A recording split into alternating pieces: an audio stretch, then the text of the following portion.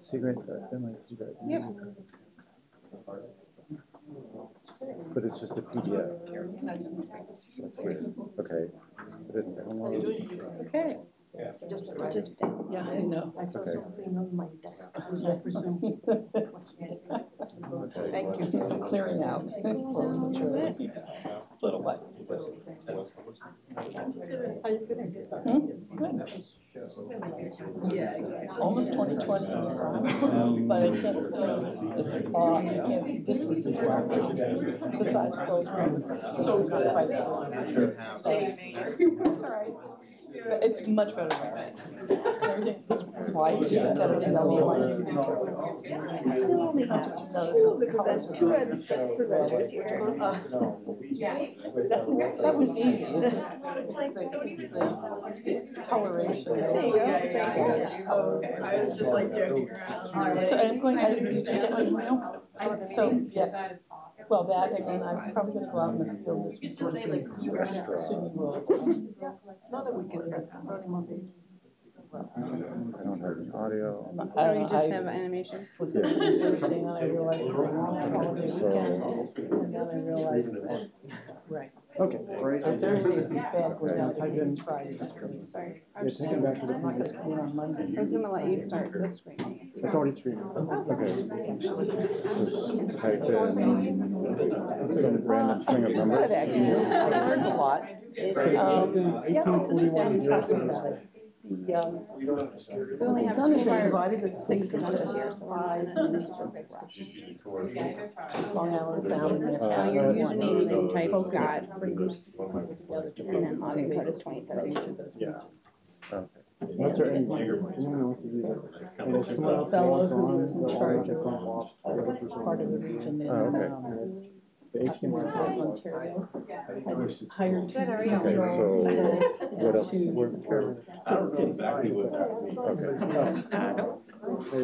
two seasonal people to go out and look for species. These are mostly freshwater. It was really good. And at UCAT. No devices found. Oh, I'm on, okay. So what, am I supposed to be on the MIT? That's why I didn't show up. No, I actually told him, I gave him a pass. Good. You've been all last week. And I was sort of the fish out of water. He's here, but he just. I was the only Marine person. But, all right.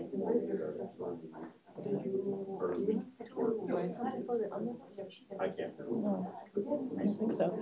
I like Catherine coming with her after. Yeah. But you said you were. Do I need to be on a different network or is it just going? You were going to do it for us.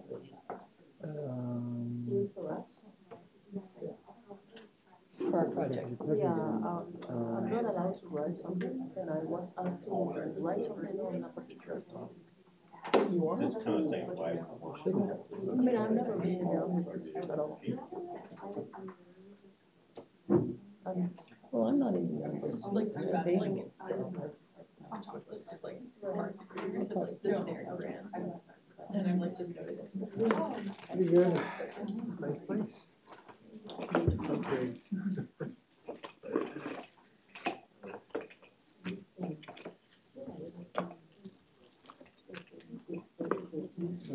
Yeah. Chris is what? How many people are there? I don't know what the cylinder looks like. The two fellows looking at the computer right there. Spider on the right. Okay. On the left. How are you? Get your popsicles. I'm waiting for you to send me the information. They're made of popsicles. I knew that. I knew that. Yeah. I think we should do it. I'll get you all the stuff you need, and you find somebody to box you. They don't smell. Well, that's the original problem, of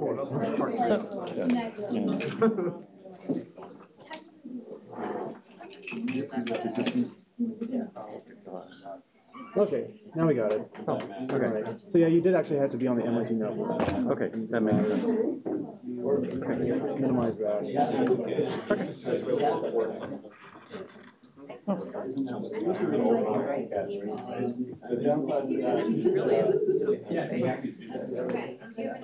When did they move? It looks great. Is everything all done and No, not yet. yeah, To make yeah. sure we're all set. Okay, yeah, we're all set, thank you. Okay. All right. You wanna give it a shot? Sure. Sorry, technical difficulties. We'll get started. Great. Well, thanks everybody for joining us. For the past 2 years, MIT Sea Grant has focused its research funding on ocean acidification. And today, from approximately 12 to 2, we're going to hear from our funded researchers from 2016 and 2017. The projects, the updates from 2016 will be a little longer because they've had a little longer to work on their research. And then 2017 will probably be some updates on the project plans where they intend to go with it. So it looks like we're going to start with Scott Tony.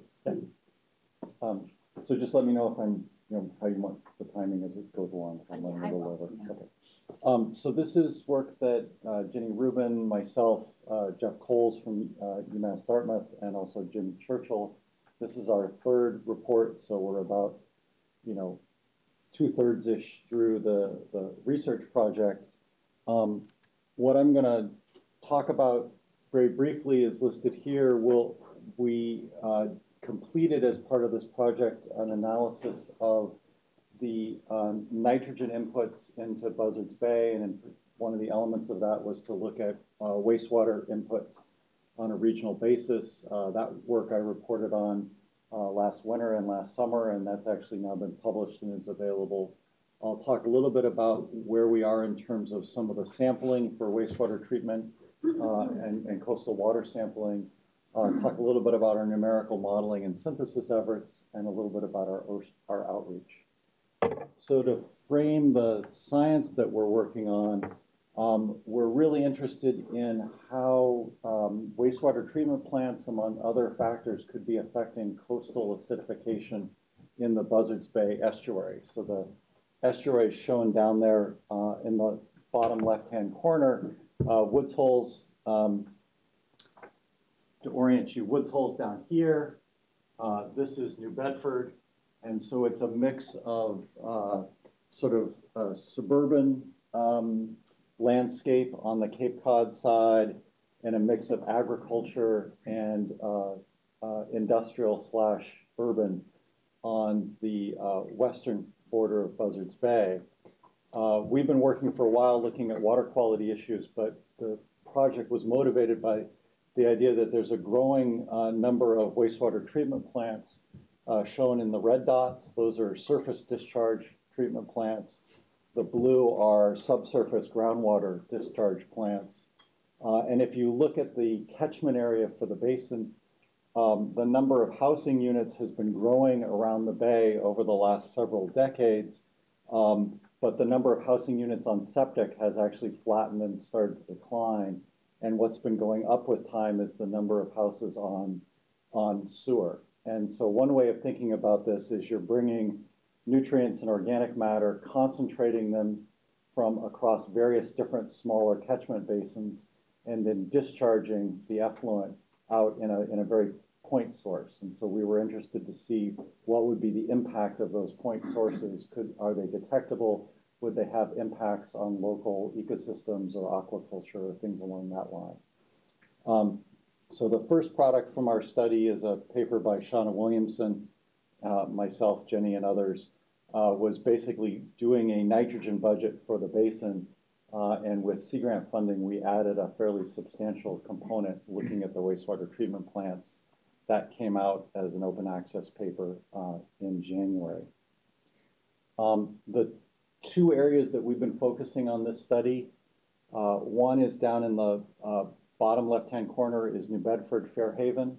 So this is New Bedford Harbor. If anybody's been there, there's a discharge both in the harbor and then off of Clark's Point outside of the harbor, and then Wareham. And I've reported a little bit in past about the Fairhaven and New Bedford, and I'm going to concentrate today on new results out of the Wareham, which is a very different system than New Bedford, because Wareham actually dumps and discharges into a tidal estuary river system. So where we are in terms of field sampling is we did 2 samplings last year during the field season at New Bedford Fairhaven. We'll have 1 more this late fall. One of the things we found is that making some of the measurements during the summer is really confounded by local biological activity. So we're trying to get baselines for each of the sites, both in the summer and in a late fall when there's lower biological activity, so we can contrast that and sort of separate out the treatment plant from other local biological factors. We also had 1 sampling in Wareham in November. We have plans for another sampling in Wareham in a few weeks' time, where in addition to a boat-based sampling, we're going to, with collaborators, bring along a Jediac, which is the small little yellow sort of autonomous surface drone that can give us more continuous mapping around the discharge plume. This is working with Rue Nicholson at WHOI. And then we plan on doing a late fall sampling in New Bedford to get that seasonal contrast. We also have, with leverage funding from the MacArthur Foundation, we have an ongoing monthly sampling that we have about 2 years of data in New Bedford and Wareham, and some ongoing work in some of the other coastal estuaries. So drilling in a little bit to Wareham. So Wareham is at the head of the bay. So this is the Cape Cod Canal, the bridges to the Cape. This is the Wareham treatment plant, circled in red. And then the 2, this is the Wareham River, sometimes called the Agawam River. And then these are 2 of our long-term sampling sites that are further out away from the river basin. So we have sort of an in-member, a bay in-member to compare against. So we've done sampling, I should say Jenny and Jim have done sampling in the river, right at the discharge, a little bit upstream, and then downstream. Let's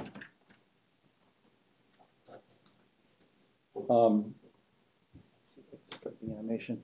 One of the things that's really interesting about this system, and this is some of our modeling results. This is FECOM.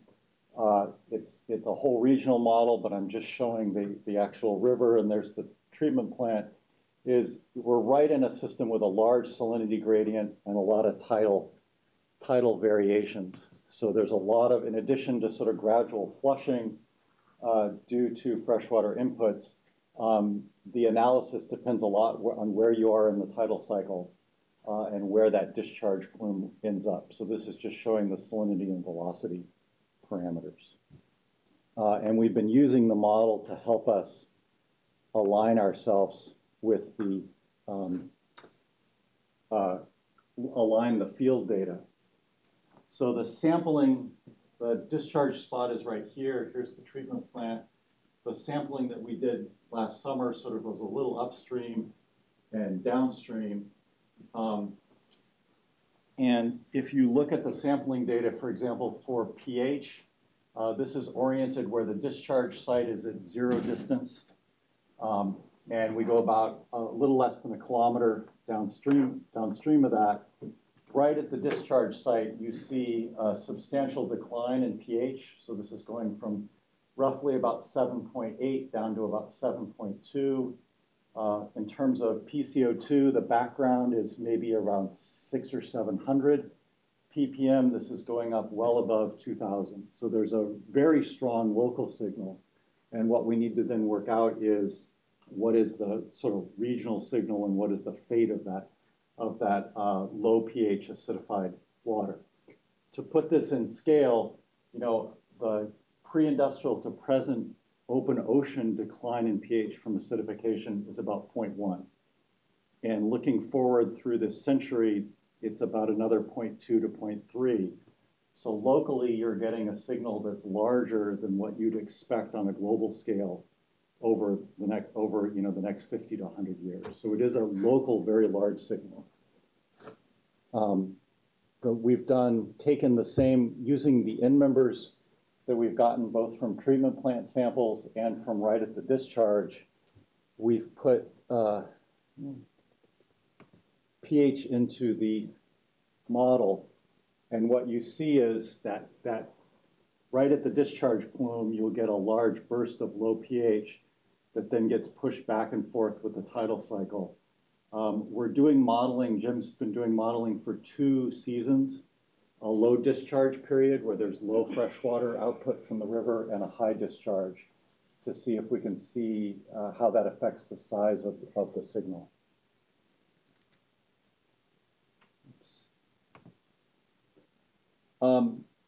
In addition to pH measurements, so we have pH measurements made by a probe. We've also collecting dissolved inorganic carbon alkalinity samples. This is just the map showing there's the treatment plant. This is the local Wareham River sampling. These are our 2 long-term sampling sites. One of the things that's very clear is you see in the region near the discharge, these are now plotted against salinity. At these intermediate salinities where the discharge is, you see elevated DIC over alkalinity. So there's a gradual dilution curve as you head towards the freshwater end member where DIC and alkalinity both decrease. So this is our bay end member. You see this long-term decline and then a bump up right near the discharge site. Salinity ranges around 4, and it shows up as elevated DIC over alkalinity. One of the things that we were surprised about is that you also see a bump up off the dilution curve from alkalinity. The plant does try to somewhat buffer pH. So if they weren't adding, they actually add fly ash to try to increase the alkalinity and somewhat buffer the pH. If it wasn't for that, that pH drop would be much larger. So one of the things moving forward is to think about what are the management implications of, how accurate do they need to be in terms of adding alkalinity in order to reduce this pH, the low pH water.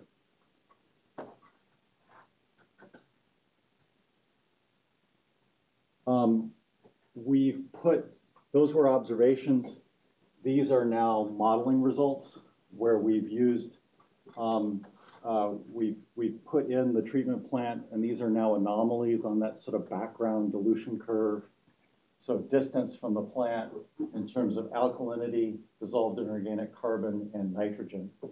The sort of final element of our project, in addition to synthesizing the field data we've already worked on, is to add some of the biological components that will be utilizing this very large nitrogen source. There's a point nitrogen source, even though the plant is trying to remove a lot of the nitrogen, they still have a threshold where they're allowed to release a certain amount of nitrogen.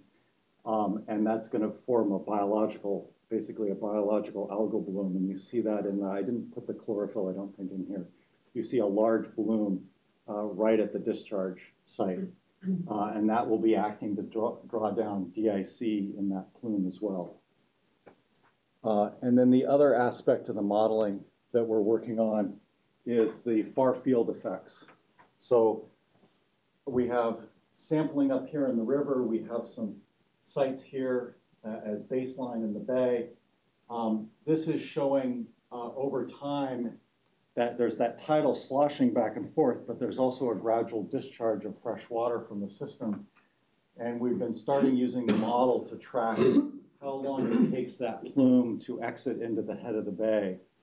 And this would be really useful to give a background for what the potential impact of an acidification signal might be across the head of the bay. And this is just showing the time series at various different sites. You see, obviously, the tidal cycle, but this long-term exit of the plume from the river system.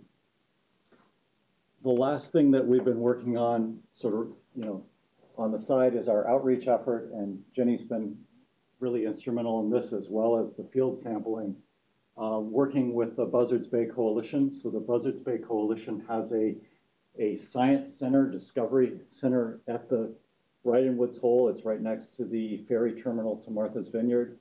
They get roughly 5,000 visitors per year.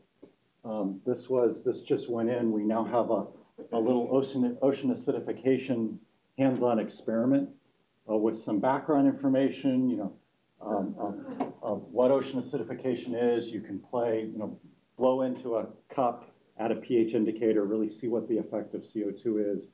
We've used this kind of experiment many times in schools and other sort of public science demonstrations, but they've been one-off. This will now be a standing display, and we hope we'll get a lot of foot coverage or foot traffic over the summer and really be able to start to spread the word about this. So I'm not sure where we are, where we are for time, but that's a quick overview of where we are in terms of things we need to do.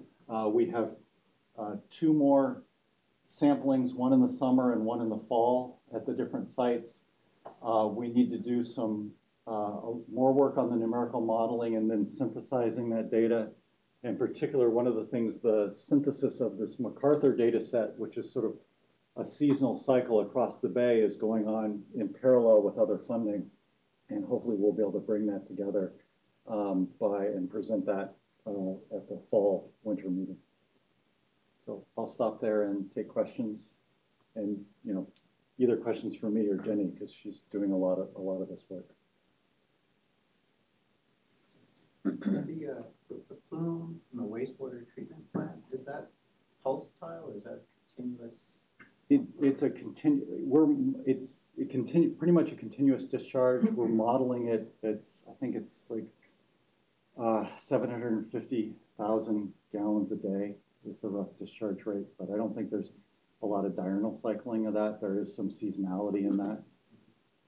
And then the other thing the plant does is they have different, I think is it tertiary for the whole summer? It's tertiary all year. They have different maximum nitrogen threshold levels. So I think it's April to the end of October. They're, I think, only allowed to discharge up to 3 milligrams per liter. That's their threshold. From the November to March period, they don't have that threshold. It's a higher threshold. So there's reduced treatment that happens during that period. Another reason why we want to sample the summer, so we're seeing sort of both sides of the treatment. Is there any biological reason for that reduction? Or is it just its capacity? No, well, it's because there's less biological activity during the winter period when the water's cold, and so there's less concern about algal blooms and that kind of thing.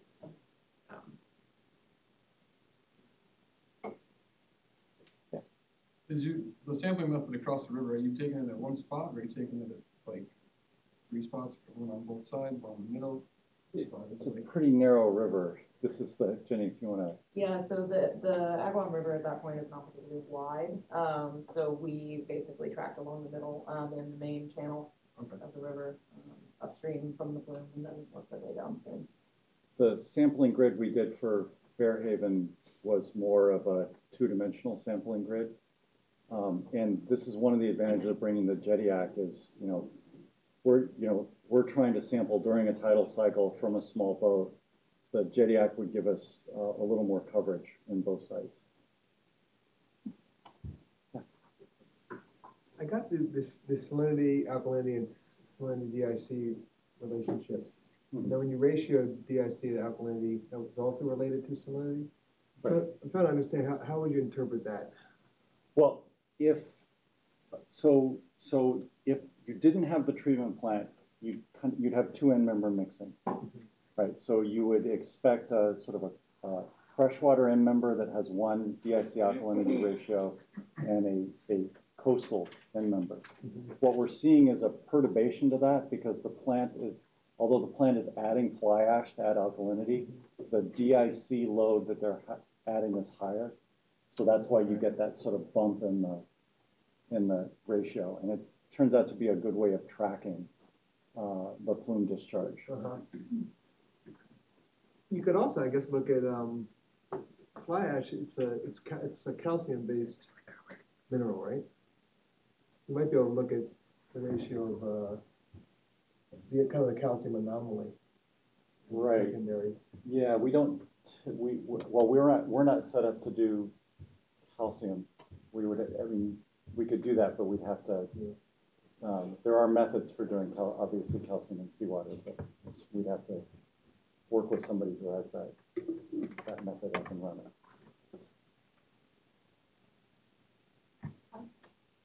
I was wondering if you could speak to what their process is for determining how much fly ash is added right now. That I don't. That's one of the things we need to go back to the treatment plant, because I was surprised. I don't know if Jenny was surprised. We were surprised at how much alkalinity they're actually adding, and I don't know what their decision rules are for that. That's one of the things we need to go back. But they've been really approachable and really helpful. I was hoping, could you speak to what other practices might be changed at the wastewater treatment plant level because of the work you're doing? What else, what might your work inform in terms of management? I mean, the other aspect is citing for, you know, if you can't reduce through, for example, adding alkalinity, it's very hard for the process to get rid of the carbon, right? Because they're basically trying to respire the carbon and not release a lot of organics. So I don't think there's a lot of leverage on the DIC side. So then it's the, if you can't balance out the alkalinity, then it's using that information to determine, you know, what the impact range would be and how that would affect regional planning for siting, for example, of aquaculture projects, or, and then things like that. I didn't put the map in there. We've got a, Joe Costa from the Buzzards Bay Estuarine Research Center has a very nice documentation of the different resource map areas for the bay. And so we're kind of going to overlap and overlay on top of that. Yeah. What are the saturation states like across that? They're really low. They're down in the 0.2, 0.3 right near the discharge site. One of the things, and we've got to work some with ALEC, we have the advantage that ALEC is right there, is, alkalinity and DIC are directly measured. The saturation state is being calculated, and there are some assumptions that are going into that the thermodynamics we're using are sort of open seawater thermodynamics, and we need to make some modifications for this sort of freshwater wastewater treatment end member. So that's on our list. Also, if you're getting calcium from the fly ash, some of the ways to measure the figure of saturation state. Right. You can measure calcium. I mean, we can measure calcium, but the precision of that has to be high enough so that the calculation really makes difference. Otherwise, there's no actually. Yeah. I mean, there's a lot of calcium in seawater already. So the freshwater is different. I was going to say, the last time I measured calcium was a flame AA, so that was a long time ago. Okay, great, thanks. I shut down and you got. Yeah, I just need that remote right in front of you, Robin. Sorry. So we're going to move on to our next talk.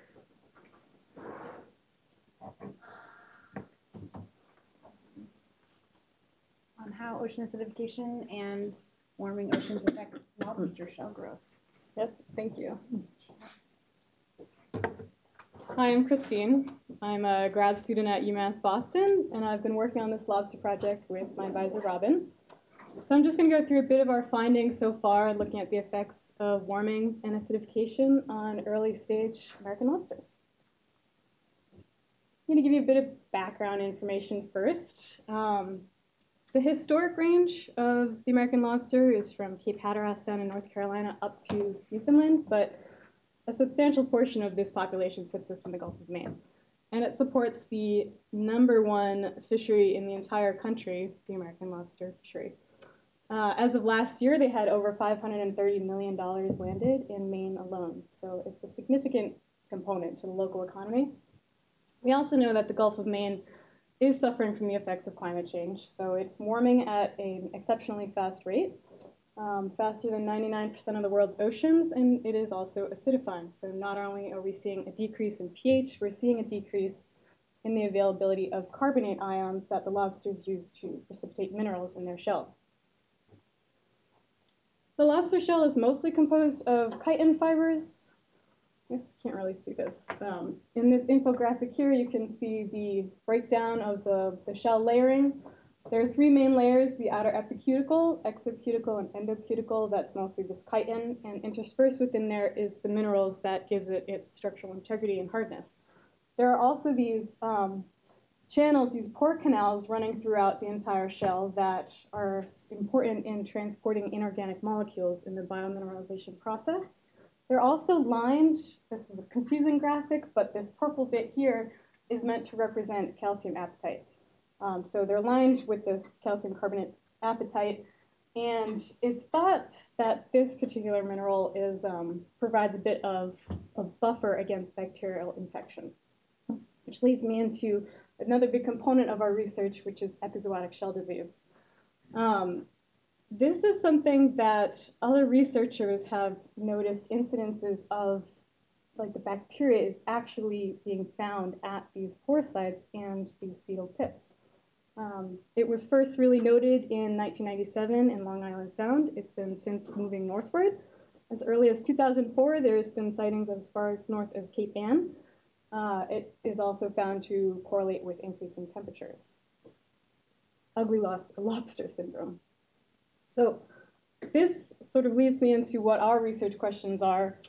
We're looking at these early stage lobsters and their shell development, and we want to look at three main components. We're looking at the mineralogy, so changes in distribution and abundance of calcium carbonate minerals within the shell. We're looking at gene expression, especially with those genes that are involved in biomineralization and chitin production. And we want to find out whether or not these stressors are going to have any effect on incidence and prevalence of epizootic shell disease. So when we do our experiments, we rear our lobsters at the New England Aquarium Lobster Hatchery. And once they reach the appropriate stage for the experiment we're doing, we transfer them over to UMass Boston, where we have our CO2 dosing system set up. That's this right here. I've outlined here an example of one of our recent experiments where we looked at these effects on juvenile lobsters. In this case, we had 4 treatments. The control was at a pH of 8 and a temperature of 17 Celsius, and this was reflective of what they were raised in at the aquarium, so that was set as the baseline. And we dropped the pH to 7.6, raised the temperature to 21. So those were the 4 treatments, replicated 3 times, and randomized across our system. The first thing we wanted to look at then was if there was any difference in growth. Well, there was not. So this was actually because the experiment was cut short at 18 days due to high mortality. Now, the high mortality, it turns out, was not at all related to treatment conditions, but due to the particular housing setup we had them in. This was what we had been rearing them in at the aquarium. It's also the setup we use when we do larval experiments, but it seemed to be pushing the limits of what the lobsters would tolerate as far as space. Also let some of them escape and cannibalize their neighbors, so we had some mortality from that. I've since done a few trial-error experiments to come up with a better design, and this one has succeeded immensely. We have almost no mortality now with a bit bigger space, some substrate, and 0 chance of escape. So going back to our experiments, when we do the experiments, we're also able to do some qualitative observations throughout the experiment. For instance, this guy on the left died when he was molting. Most of the deaths that have occurred during experiments were mid-molt like this, and kind of looks like he got stuck pulling a shirt over his head. We also see mid-experiment deaths that have drastic changes in the texture of the shell, and we start to see this sort of pitting and strange holes. When we think about what the lobster should look like growing naturally under healthy conditions, it would look something like this under a scanning electron microscope. Everything looks where it should be. The shell is relatively smooth. You can see evidence of cetal pit sensory hairs.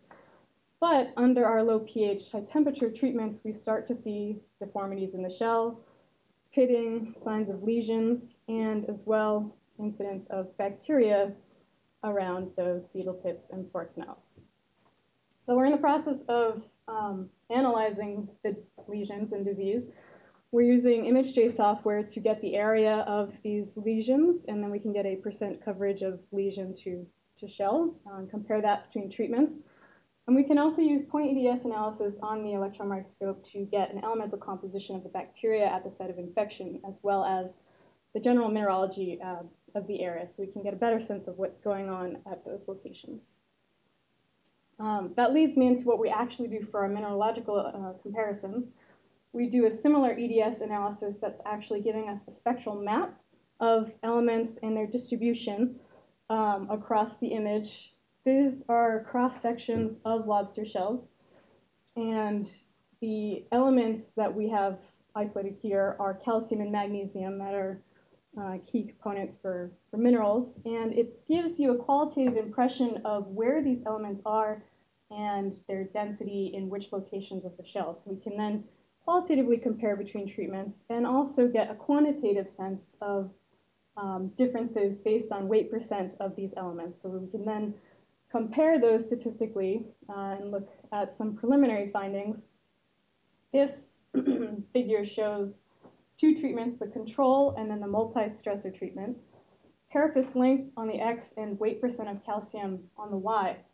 Looking at this, you don't really see much of a trend in the control treatment based on weight % of calcium by length. However, there does seem to be a bit of an interaction effect of the pH and temperature on weight % of calcium, and it's a greater effect on smaller animals than larger.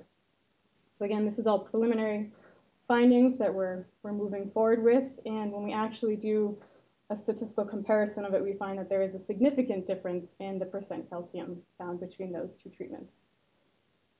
Moving on to our final bit, which is really the transcriptomic stuff, we did manage to come up with a unique technique to isolate RNA from the dermal tissue just beneath the carapace, and we managed to get really good quantities of it, which is all this table is showing you. We then sequenced it and got between 30 and 64 million reads for each sample, which was really good. All this graphic is showing is our general process for this. We've isolated and sequenced the RNA, and then we built a reference transcriptome, which we then mapped reads to determine differential gene expression. This stuff I'm really excited about. We only got this stuff a couple days ago, so I can share some of it with you, but minimal interpretation so far. This is a Venn diagram that simply depicts the number of genes that were differentially expressed in each treatment. By and large, the most genes were found in the multi-stressor treatment. Over 2,000 were differentially expressed compared with control. We set our p-value here to 0.01. We had it at 0.05, but there was over 20,000 genes being differentially expressed.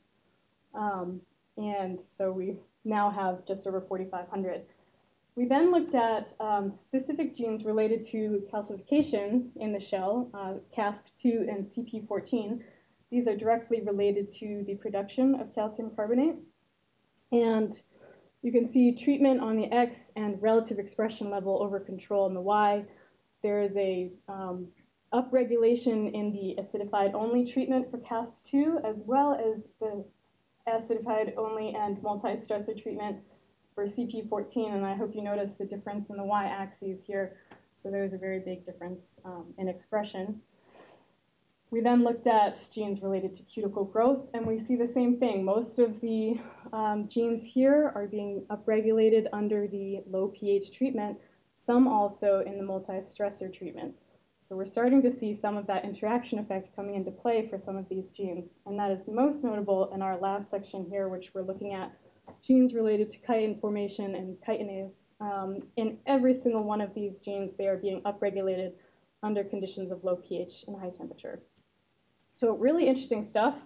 Don't have a lot more to tell you about it besides this, but still cool. So just briefly, I'll recap with that we've seen some differences in mineralogy so far, and we'll continue to go down those lines of analysis. Same with the gene expression. There is definitely some upregulation of these important genes under multi-stressor treatments.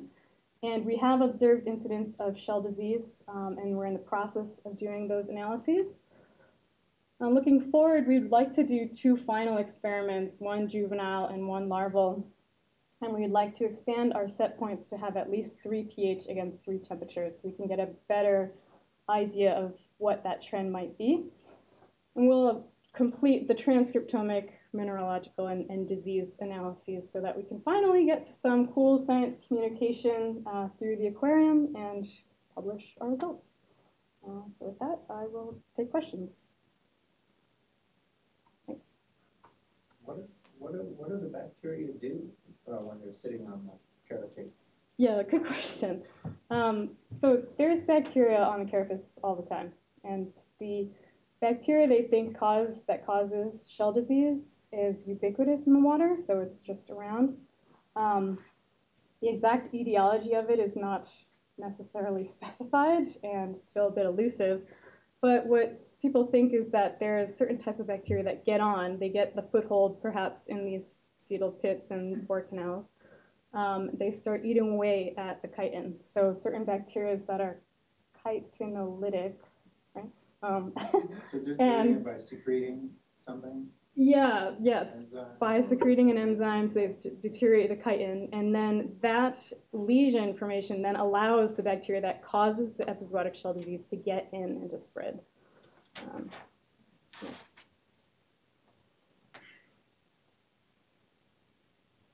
Is there a difference in the surface of what's on the lobsters in sort of normal situations versus the low pH situations?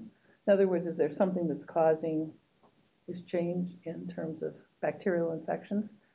I always assumed it was related somewhat to high temperature because Connecticut was starting to see the higher temperatures and their lobster populations went down and had the disease, yeah. Right. Well, that's something that we're starting to see, yeah. So we have seen that trend in our high temperature treatments.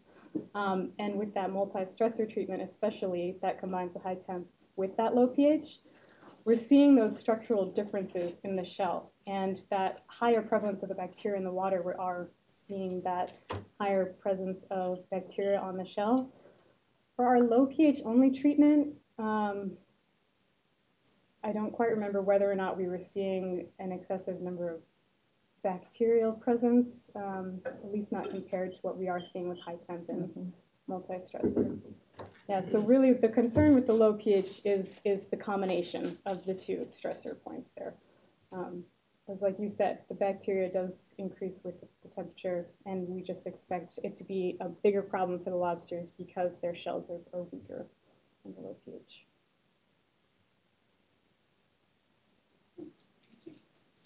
So, do people ever do shrimp studies? Yeah. Is a kind of like a fruit fly equivalent to something that turns over, grows much faster, equivalent? I've never thought of it that way.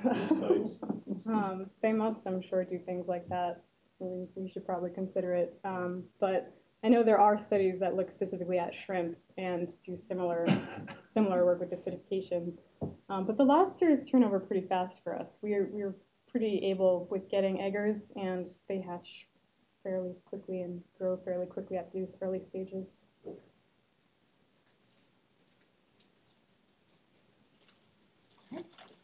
Thank you.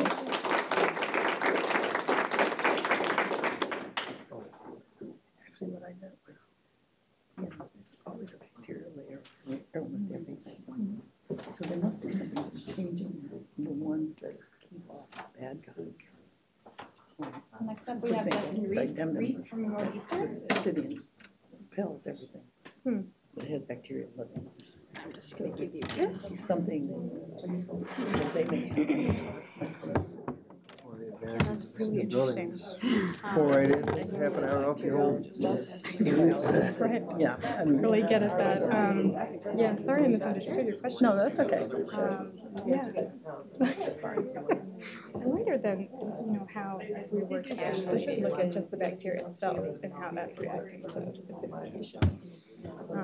But it is a funny thing, and I don't know how long people have been researching epizootic shell disease now, but like I said, they so next up we have Justin Reese from Northeastern University. Thank you. You just plug it in.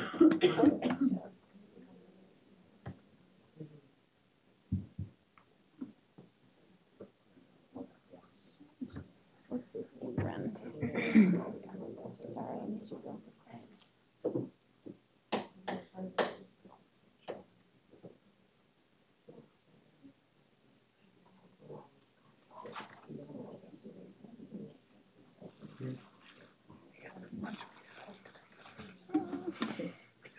Just some lettuce sandwich. Use air media if this doesn't work for some reason. Did you try all the HDMI?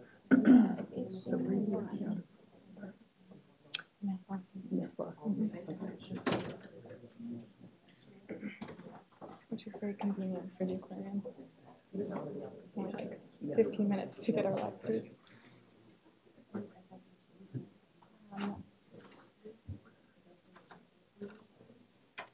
option is to restart the computer. So, like, Computer end. Otherwise, we can just put it on. Yeah, maybe we should. It should be HDMI 1. You want to try HDMI 3 for fun? I mean, that's the Mac Mini. Oh, no, that's not it. The name does sound familiar. Yeah. Probably Either way, if you want to restart the computer or if you want to just. Sorry, I interrupted your conversations.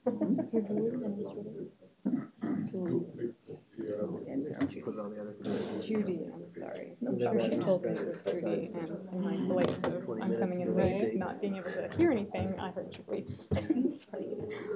So are you happy with the energy? Yeah, I'm retired. So I haven't because I wasn't able to share.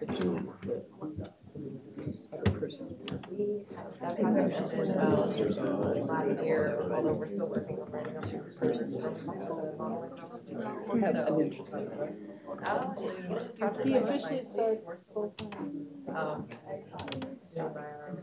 Very good.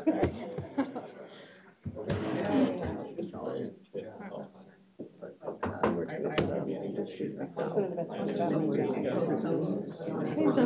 Good. Thank you. Nice to see you again. Things are going well. We've, getting through our research and stuff. I chat with Louise every now and then. Yeah, says good things are happening over there. Yeah.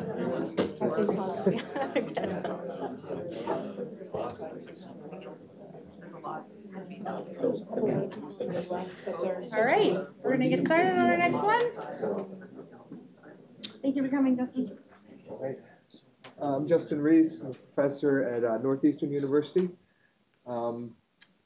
working with Carolina Bastidas and my graduate student Louise Cameron. And we're kind of at a similar stage as Scott, about 2/3 of the way through the project. The goal of the project is to look at the impacts of acidification on calcification rates, shell structure, and the actual fluids from which bivalves produce their shells and skeletons. The latter part, the extrapelvial fluid work, is something we've just started to look at. It wasn't part of the original proposal, but I'm going to talk a little bit about it at the end of today's presentation. So not only is it to look at the effect of acidification on these different parts of commercially important bivalves, but it's also an important part is to look across life stages. So are early life stage organisms more vulnerable than adult stage or vice versa? All right, so everybody's probably seen this curve. This is baseline atmospheric CO2 over the last 800,000 years.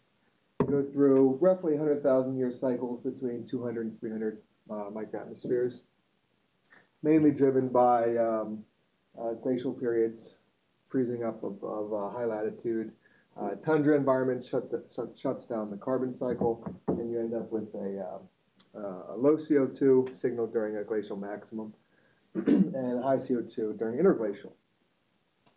Since the Industrial Revolution, since we started burning fossil fuels at very high rates, we've departed from the last 800,000 year baseline levels and jumped up about 30% up to 400 microatmospheres.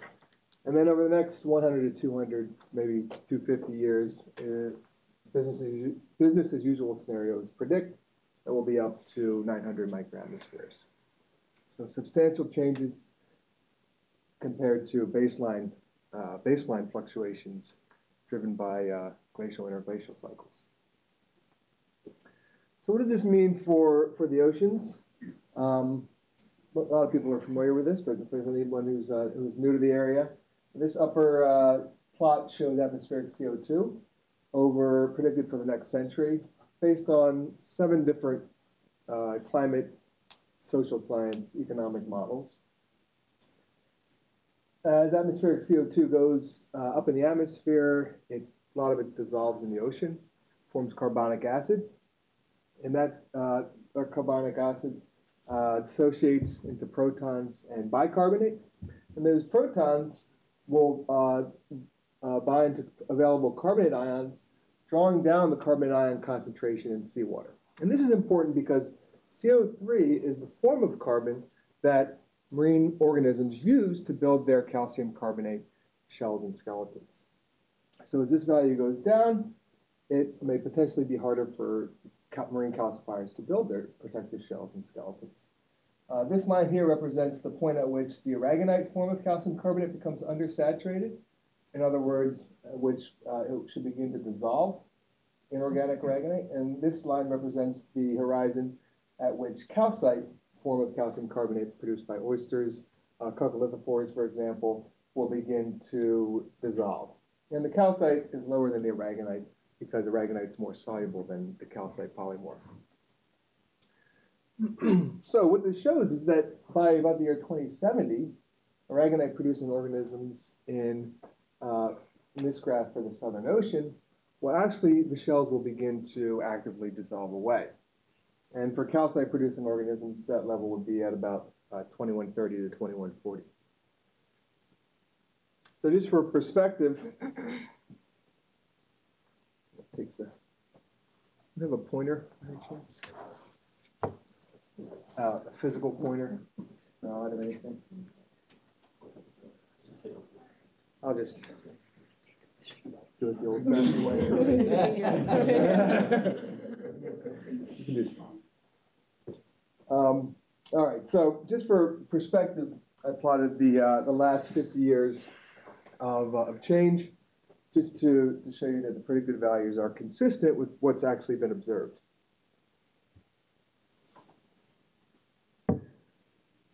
All right, so why do we care so much about calcium carbonate?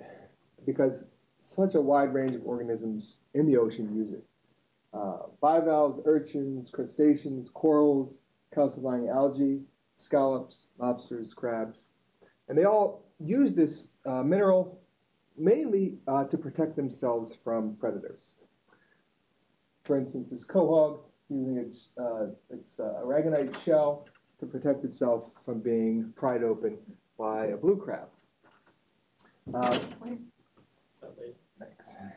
I think this is the same. Oh, might blind somebody with that. All right, so yeah, without that shell, their ability to protect themselves is severely compromised. So we have 4 basic projects I wanted to discuss today that we've been working on, and they're all aimed at investigating the impact of commercially important mollusks, New England's commercially important mollusks, quahogs, oysters, scallops, soft clams, hard clams, mussels. What's their vulnerability to acidification, and how does that vary across life stages? First project is a comparison of early stage and late stage for limpets, and also looking at that comparison in oysters. Then we look at, in about 6 different species of commercially important mollusks. We really zoom in, similar to the types of images that Christine was showing for the lobsters, the SEM high magnification images. We do the same type of imaging for the shells of these commercially important mollusks to see how the microstructure, the very building blocks of the skeletons of the shells, are being impacted by acidification. The third project is to step away from calcification and isolate the effects of acidification on dissolution. So work out the dissolution kinetics of different types of biogenic carbonates. So, what an organism, the shell that an organism produces is going to be a balance of calcification at the growing site, balanced by loss of shell in the unprotected portions or dissolution. So 99% of the acidification work is focused on the calcification side of the equation, but we also need to understand what's happening on the dissolution, the inorganic, abiogenic dissolution side of the equation. And then fourth, I just want to close talking about a novel pH microelectrode technique that we've developed and for inserting into the extrapelvial fluid of marine bivalves to actually measure how the pH of that fluid responds to acidification of the surrounding seawater. And so all the experiments were done at Northeastern University up here in our old World War II bunker we have in the hillside. Great place for experiments, no windows to distract any graduate students. And we've got running seawater from the ocean coming from right offshore Nahant. A fully controlled experimental array for temperature, salinity, pH, lighting, 72 tank capacity. So let's just jump right into the results. Here we looked at a comparison of adult limpets and juvenile limpets. And we found that surprisingly, well, let me just define the axes here. We've got a aragonite saturation state on the x-axis, which is going to decrease as PCO2 increases. The CO2 goes up, pH, the water becomes more acidic, and the saturation state, how supportive of calcification that water is, decreases in this direction. So we did 4 and 3 CO2 levels, saturation states for adults and juvenile limpets. And then we measured the calcification response of the shell in response to these different acidification treatments. Surprisingly, the adults didn't have a linear negative response. Their calcification actually was enhanced by a moderate increase in CO2. And then it declined at extreme increases in CO2, down to an aragonite saturation state of about 1. So apparently they were able to utilize that extra carbon in the water through whatever process, and actually it benefited their calcification to a point, and then it had a negative effect. However, when we looked at the juveniles, we didn't see that benefit of a moderate acidification at all. We saw a strictly negative response in the juveniles. So this suggests that the early life stages of at least limpets are more vulnerable to acidification than the adult stages. Now, we thought we had something worked out, and then we went to oysters and looked at the same comparison. We saw the exact opposite. The adult oysters were more vulnerable, unlike the limpets, and then the juveniles seemed to be less vulnerable, where they had no impact of acidification over the moderate increases in CO2, and then an extreme decrease under the highest CO2 levels. So limpets, the juveniles seem to be more vulnerable. Oysters, the juveniles seem to be more resilient. So this brings us into the second project, looking at actually how the shell structure changes under different CO2 conditions. So let's go back to the limpet scenario here, where we have the juvenile limpets decreasing with increasing CO2. I put the markers on here just to let you know, 400, 900, about 2850 microatmospheres, corresponding to saturation states down to below 1.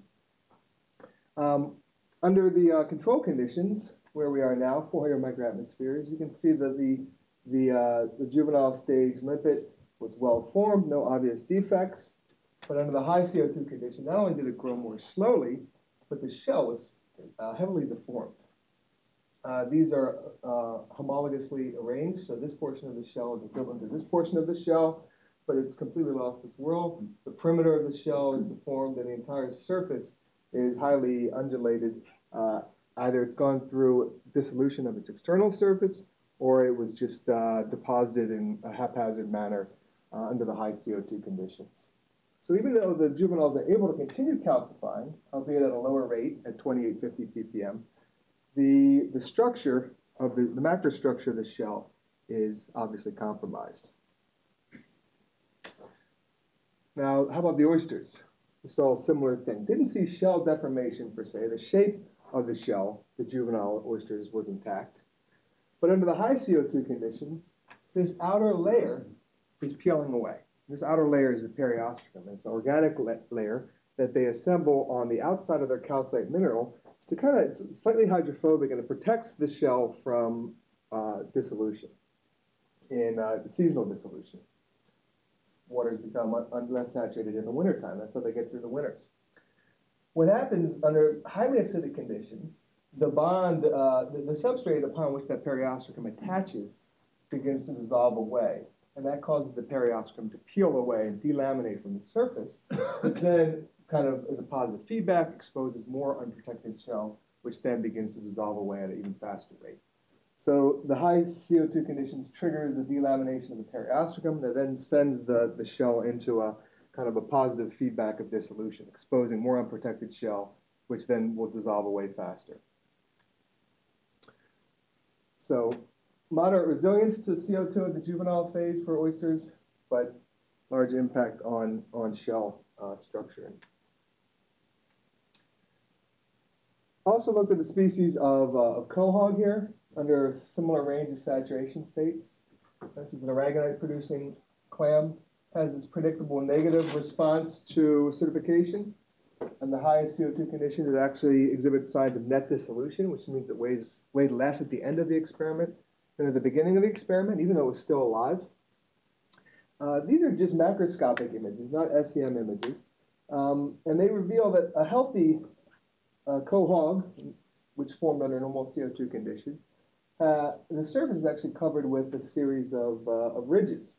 And it's been worked out that these ridges, particularly the asymmetry of these ridges, help the quahog burrow into sediments. It releases their foot, and as it wiggles, these ridges essentially allow them to grip more effectively in one direction, which allows them to actually move down into the sediment. Under the high CO2 conditions, the first order ridges completely dissolve away because of their high surface area to volume ratio, and the asymmetry is lost. So not only have you changed the growth rate of the shell under high CO2 conditions, but you've also changed the functional morphology of the shell, how these ridges assist the clam in burrowing down into the sediments.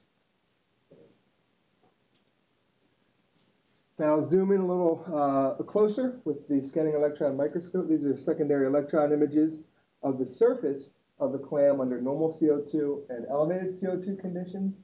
And this is the interior of the shell. So it's not the exposed exterior portion, but the interior portion beneath the mantle where calcification occurs.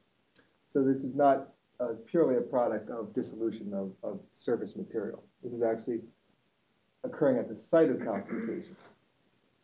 Under normal CO2 conditions, the aragonite crystals are tightly packed and neatly arranged, while under the high CO2 conditions, you've got etching along grain boundaries, partial dissolution of the surface, or if it's not partial dissolution, it's more haphazard arrangement of the crystals. So both of all those things under the high CO2 conditions are going to most likely confer weaker strength and weaker resistance to fracture when predators are trying to crush them. We looked at a soft shell clam as well. Another comparison, highly ordered kind of rosettes of aragonite that are precipitated as these growing mounds. Each one is kind of clustered along a center of calcification out from which the aragonite needles radiate. These aragonite bundles kind of disaggregate under the high CO2 conditions, and you get smaller clusters, and the clusters seem to be less organized in how they're arranged. So again, most likely conferring weaker resistance to crushing under high CO2 conditions. Now we're also in the process of doing biomechanical tests to figure out how do these ultrastructural changes actually impact the strength of the shell. So hopefully we'll be able to report on them later. Moving on to the oyster. Normal CO2 conditions, you see clusters of calcite grains neatly arranged. Under the high CO2 conditions, you also see the clusters of aragonite needles, but you seem to have etching along the grain boundaries, and you also have missing crystals, which leave kind of a hollow framework. It's almost like if you were to build a house, but instead of stacking bricks one upon the other, you're leaving a brick out every 5 bricks. That's basically what's happening under the higher CO2 conditions. And again, we're going to evaluate where does the rubber hit the road for these organisms in terms of the crushing strength and resistance to crushing using biomechanical tests. Look at the species of bay scallop. Again, so it's a very similar thing as we saw with the oysters. The crystals are arranged in kind of linear bundles that are tightly packed. So each one of these globs here is an actual calcite crystal. The calcite crystals are then organized into larger linear structures. Under the higher CO2 conditions, the boundaries between these linear structures, because of their higher surface to volume ratio along the edge, preferentially dissolve, leaving behind kind of a hollow framework compared to shell production under normal CO2 conditions. We also looked at a species, a very important species in New England, the Atlantic sea scallop, Plecopecten magellanicus.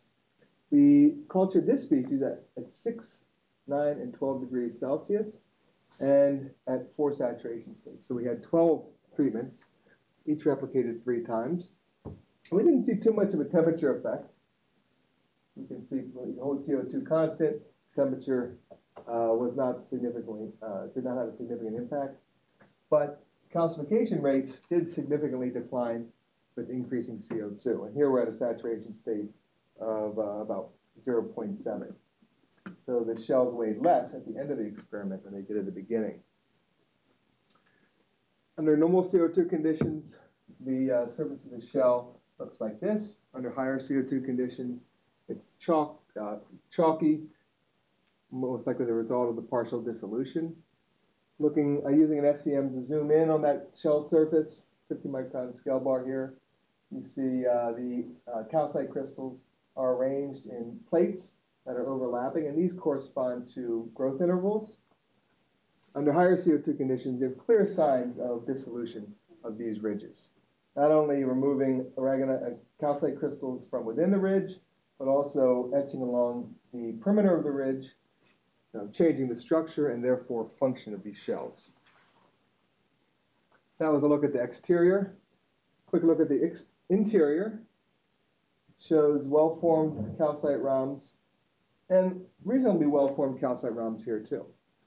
So even though the exterior of the shell is responding to acidification, the interior seems to be functioning as usual.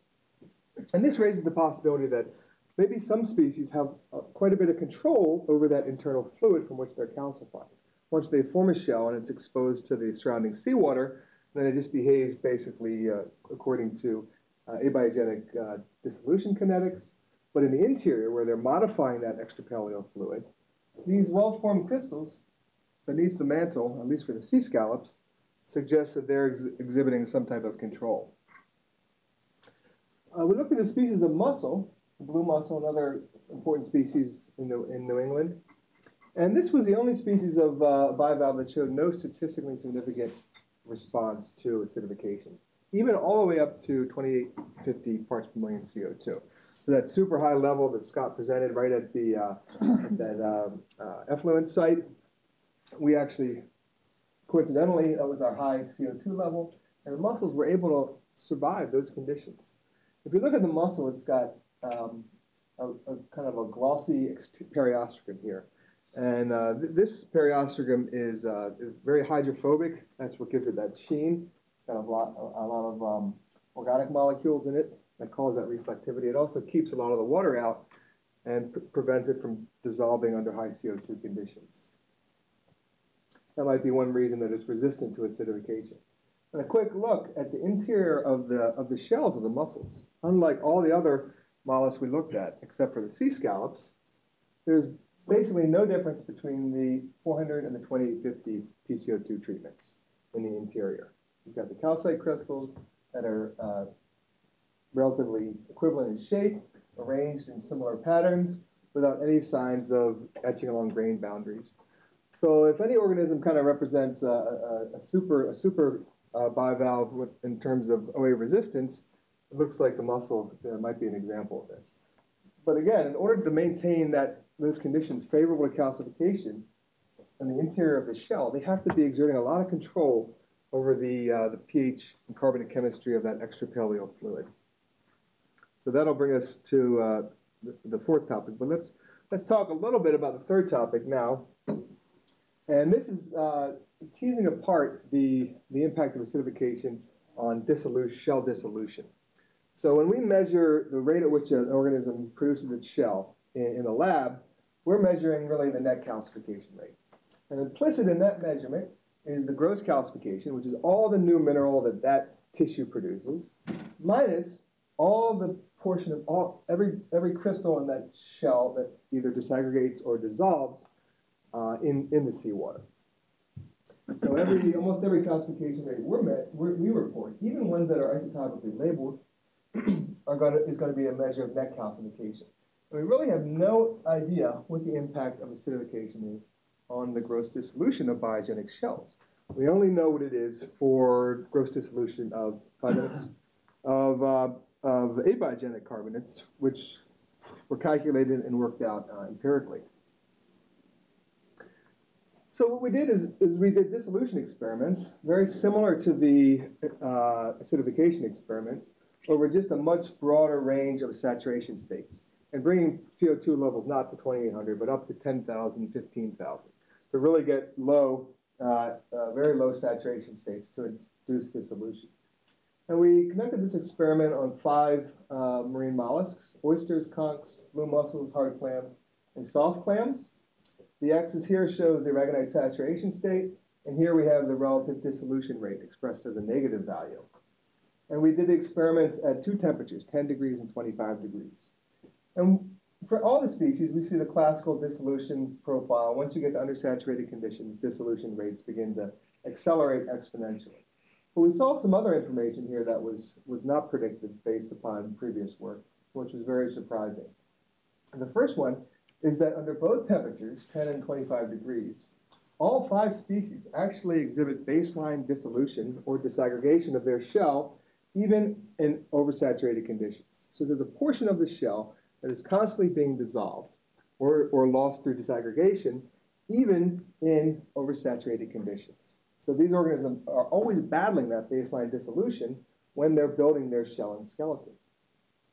Another thing that these experiments showed is that dissolution rates increased when temperature increased from 10 to 25 degrees Celsius. Now, this has been known for a long time that dissolution rates should increase for abiogenic minerals under high temperature conditions. The rate equation for dissolution has temperature in the numerator, essentially, actually in the exponent. But it's never really been discussed or shown for biogenic minerals. What it means is that in a higher temperature, higher CO2 ocean, not only will the higher CO2 make it harder for the organism to produce a shell or skeleton, but the higher temperatures will actually cause the shell to dissolve more quickly. So global warming will increase rates of dissolution of biogenic minerals. And that's something that we really never talk about, but it's an important thing to consider. Another thing that this shows is that you have this baseline dissolution. A lot of people wonder what's causing this baseline dissolution. Doesn't make sense. Well, these are biogenic minerals. So they've got proteins embedded within them. They've got crystal defects relative to the organic minerals that the solubility products were originally derived for. So by having baseline dissolution in oversaturated conditions, this shows us that there's either a metastable mineral within that shell, which is more vulnerable to dissolution, like vaterite or brucite, or some high magnesium calcite phase, or it can also mean that the solubility products that we're using for these biogenic shells are simply too low. I mean, they were derived for inorganic minerals without crystal defects and organics, so maybe the solubility products we need to use are really mineral specific, and we need to increase them to make realistic predictions. All right, I should say project 4. We're on the last project now, and this is just kind of just give a quick overview because we really haven't made too much progress with this except for the initial proof of concept work. There's a layer of fluid between the mantle and the shell of the organism. And it's within this fluid that the actual shell is produced, either aragonite or calcite. And the organism, the mollusk, will bring carbon into that fluid and pump protons out. And that'll cause the bicarbonate to dissociate into CO3, which then bonds with calcium or magnesium to form magnesium calcite or regular calcite or aragonite. So to understand how acidification impacts organisms, we really need to understand how the pH of this fluid is responding to acidification of the surrounding water. This is just a geochemical model which kind of illustrates the effect that proton removal from this fluid can have on carbon ion concentration at the site of calcification. For an organism that removes a large number of protons, a strong proton pump, you can actually have an increase in carbon ion concentration with increasing CO2. Compared with a weak proton pumping organism, your carbon ion concentration would decrease. So in theory, you could generate a positive, parabolic, or even a negative calcification response for an organism with a strong, intermediate, or weak proton pump. So we want to figure out what kind of proton pumps mollusks have. So we worked with the model organism to develop a new technique. We worked with the Atlantic sea scallop, and we drilled ports into the shell, which spanned 3 points throughout their extrapaleo fluid. We then covered the ports with paraffin wax. Let the scallop reacclimatize to the high CO2 conditions. And then we developed a pH microelectrode.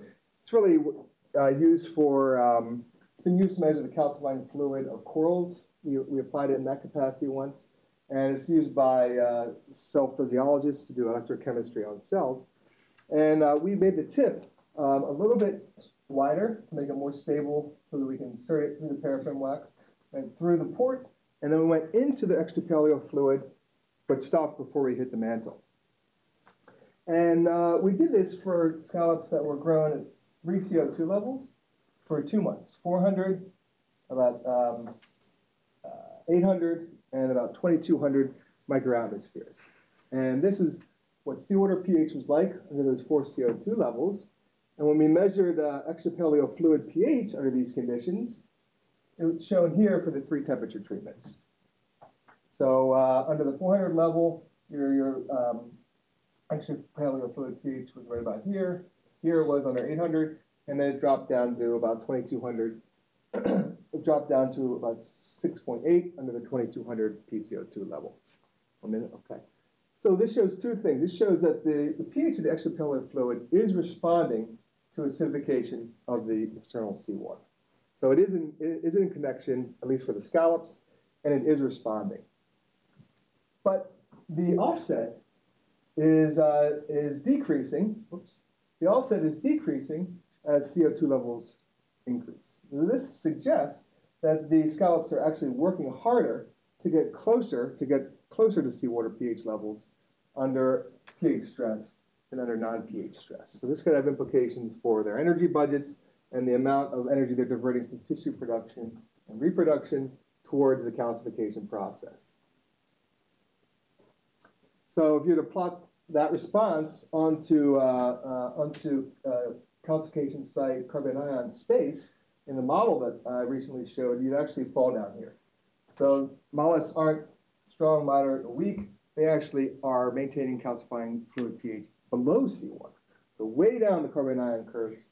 So you would predict a negative response for that type of species.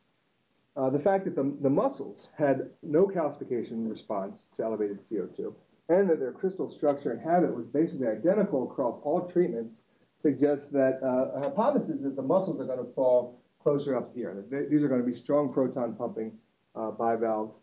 And any other bivalve that is resistant, such as the limpet, should also fall kind of in the high pH space, while the more vulnerable bivalves are going to fall in the lower pH space, weak proton pumpers. And if you compare that response in the scallops to the pHs predicted on the model, you would predict a similarly sloped calcification response. All right, so just to summarize the 4 projects, so the initial results of our life stage comparison are fairly inconclusive. The limpets appear to be more resistant at the adult stage and more vulnerable at the juvenile stage, while the oysters are the opposite. Juveniles are more resilient than the adults. For all the species we looked at, OA had an extremely negative impact on shell ultrastructure. The arrangement of individual crystals and ultrastructural features of the shell were negatively impacted under the highest CO2 conditions, except for the mussels and the scallops. And we want to use the microelectrode technique to test the hypothesis that that is because they are manipulating the capillary fluid pH more efficiently than the other species. The dissolution experiments show that temperature has a very large impact on dissolution rates. So in a warmer, higher CO2 ocean, not only we have slower calcification, but we also have higher dissolution rates. And it also showed that there's background dissolution going on across all saturation states in the ocean that mollusks are constantly fighting against. And the microelectrode approach, a novel approach, was developed for getting into that calcifying fluid without disturbing it, which is a challenging thing to do, which allowed us to measure how that calcifying fluid pH responds to acidification of the mollusks surrounding seawater. And that will allow us to constrain the model of calcifying fluid pH in response to acidification and make predictions about how acidification will actually impact calcification at the calcification site of calcification beneath the mantle. That wraps it up. Happy to take any questions. A few quick questions, but then we're going to have to move on. Mussels grow in really dense aggregates. Do you think they could change their local environment to reduce the aragonite saturation? So that could be sort of an evolutionary reason why they can survive in a greater range, so they can live in their dense community. So you think so? Just through respiration, they're naturally making it more acidic. There's water between them, and the circulation is reduced, and they're sucking all the calcium out of the water. Yeah, and lipids do a similar thing, and they also had a positive response. That's a good idea. I hadn't thought about it of why they would have evolved these. I thought they were all just doing it to fight the effects of acidification. But yeah, although oysters also live in these dense clusters, and they actually have pretty high DIC levels, and they seem to have very little control over their capillary fluid pH. But it's definitely something worth thinking about. So you're suggesting the proton pumping and you're controlling the pH. Does anybody know anything about the isoelectric point of the different proteins that are part of that matrix? Could that also be a factor that there's some fundamental kind of genetic differences that weigh in? Well, I mean, there's been a lot of work showing the effect of proteins on calcium carbonate nucleation and growth. So certain proteins lower the free energy at the site at that surface, and that will induce mineralization on that organic template. That's kind of how these organic templates work. Once the growth kind of starts, the proteins then become more like concrete forms in a foundation that they're used to shape the growth as opposed to initiate it. So the proteins are used throughout the whole process of calcification, from nucleation to arrangement of the crystals to arrangement of the macrostructure of the shell. Yeah. I just wonder if there was just one really simple parameter that could be correlated. I mean, it gets complicated. Yeah.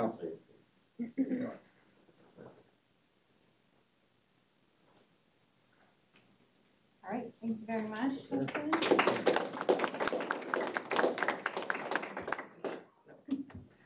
We are going to move on to the 2017 project. So we're going to have a short break. So if you guys want to stand up, we're going to get started in just a couple minutes. It looks like yours is working fine. I just didn't want to throw up your email. I know. I saw that. You were very discreet.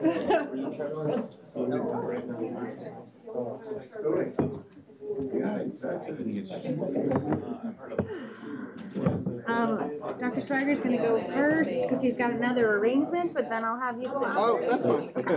I hope if we get it done fast enough, I can stay through the whole thing. I'm going to have to leave about 15 minutes early because we're so far from campus. I booked myself in too tight. That's fine. I'm the case. Take a your name is Alex? So he's working on the continuous DIC sensor. And okay. your pose if you want. The DIC and key phase 2. Oh, there it is. Yeah. or not enough to see over a 90-day So, recovery. Glasgow's good income. Champagne, yeah. Yeah, and sort of the size. Hopefully it'll go a little bit smoother. Yeah. So, you know, I've done Other ones. I did a bunch of modeling Francesco? scallops No, a Francesco. couple of years ago, looking at population. Yeah, it's modeling always based out on of town. what NIMS does. And what matters He's in to them he's on vacation. size, I meat size, tissue size, and that's obviously going to How cool is it to be on vacation? It's freaking awesome. I and I understand. was curious if you were seeing sort of a trade-off of that same. That is impressive. They're All generations of Macs. You have the new ones, those are very new. We need to get one of I those. tell you, ISMT has these, and these are universal. They're really good I for these have to new order ones. one for And they're very sure. nice. We ran into with Scott's laptop this morning and had to download a program. Yeah, we have that data. I haven't analyzed the, well, we don't have all the ocean data that I experienced with the scallops. So it's pretty significant, even apart from the alright information of shell size. The thing is that these shells are only growing when we have an adult like this, and they're only changing weight percent by 2% over 9 days. Thin layer on the outside and thin layer on the inside. The lens itself is the surface analysis, weight and the concentration rates. But in you terms brought lunch, of, you're smart. looking at the whole shell, Sometimes. the whole shell change, Very smart. I mean, only 1% of the shell do. Sure. So have you thought about doing any long-term? Well, what we've done is we surveyed on Yeah, transect. it's been at it for a little over a year now. The project. At it, that's right. In the trenches. I just finished my second year in the program. Slowly gonna do my exams soon. Fingers crossed.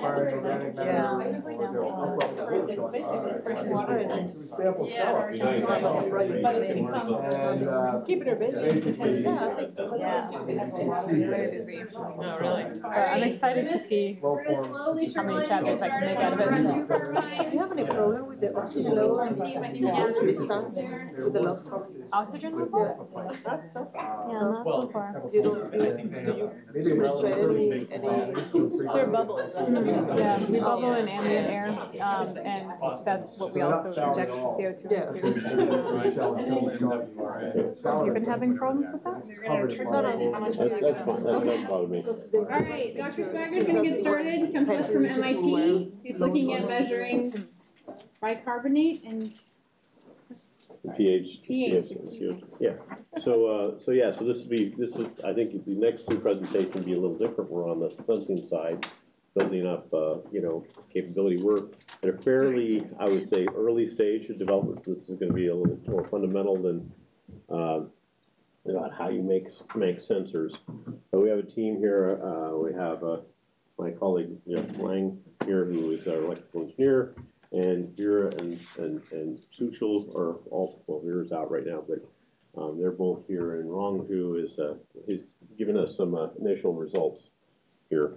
But anyway, the motivation here, and this was really this project really stimulated by discussions with Chris, is that really to really understand the ocean, you need to be able to monitor it just basically everywhere would be the ideal thing. If you could just basically put things everywhere in the ocean and be able to get a kind of big data, comprehensive view of this. And his feeling was that distributed sensors that you can get from chemical sensing, which is a core aspect of my research group, would be a good way to go at that, where we can get away from taking samples, coming back to a laboratory, but really deploying things. And there's some very good technology out there, and yet there's still room for new innovations, clearly, in things that are cheaper or can be autonomous, having energy harvesting capabilities. There's many things I think that need to be done to really fully realize that dream. And so one of the things that we specialize in is very low power sensors. We even have sensors that can be inductively powered by a cell phone and read at 5 centimeters. So we focus a lot on electrical devices that can have these very low power requirements. And the good thing about that is that can give you something that can persist for a long time if you're going to leave it unattended out in an environment. And so, so anyway, we'd like to really get at how we can develop new things. Or like I said, there are some very good technologies out there. The baseline is high, and we're going to have our work cut out to really try and compete with these existing technologies. But the way we're going about doing this is kind of a general scheme that we use in our research group, where we make use of molecular recognition by and large, and we we build molecules by and large. That's mainly people stand in front of their hood most of the time. We do measurements, but they spend a lot of time in front of a fume hood. And if you're familiar with IFET type sensors, they tend to be, they have some molecular characteristics that give them some specificity, but they're not really receptors or things that will have the ultimate discrimination that you might want to get really high precision measurements. And so, so we want to integrate molecular recognition into devices, and one platform that we work with in our research group is a simple chemiresistor, where you just have two electrodes that have carbon nanotubes between them, and you affect the resistance to the carbon nanotubes. And that's something that we'll look at in parallel, because it turns out once you make these molecules, you can apply them to multiple systems and learn about them. But we're also going with Jeff Lang to work on different field effect devices, where in this case we're doing kind of a hybrid of a conventional, well, not a, semiconductive technology. In his case, he has some, we'll talk about it in a moment, he has some fancy ways of going at looking at these FETs, but use essentially the chemistry to essentially change the voltage of the gate electrode. So rather than having a wire, you notice there's no wire attached to that gate electrode. It's being affected by the chemistry. So in terms of the field effect transistor type devices, this is a scheme that Jeff has that I will not muddle through it, but maybe you could tell him a little bit about what this does. You just back up one slide. The picture on the upper right shows a field effect transistor, and the current through it is its output between the blue drain and the blue source, and you can see there's a current meter showing you some indication of the current passing through there. What controls that output is the voltage, as Tim said, between the orange electrode and the green substrate. The voltage between that electrode involves a closed loop, which goes all the way out into the ocean to the reference electrode, back through the ocean to the top gate electrode. And any disturbances along that closed loop path can cause a signal which will be reflected in the current. We would like to get rid of any of those noises, particularly interactions at the reference electrode. And so here we'll borrow from the folks who make electrocardiogram sensors. It's always a three-point measurement on a person. There are two active active electrodes, and we're measuring the difference between them, and the reference electrode is distant, far down on your leg. And that's what's happening here. The sense electrode and the reference electrode would be two identical electrodes facing the ocean, just as they were in the previous ISPEC. One of them will be chemically active and one of them will be not. So they'll have an absolutely identical interaction with the ocean. They're side by side, except for the chemistry that's put on one of them. And then it's that very small difference which is measured by the circuit. And the absolute voltage with respect to the ocean and the reference electrode somewhere else is inconsequential. And secondly, this circuit communicates to wherever is the sensor through a current, which is much less noisy communications path than through a voltage. That's a little detailed current there which I won't go into. So that's great.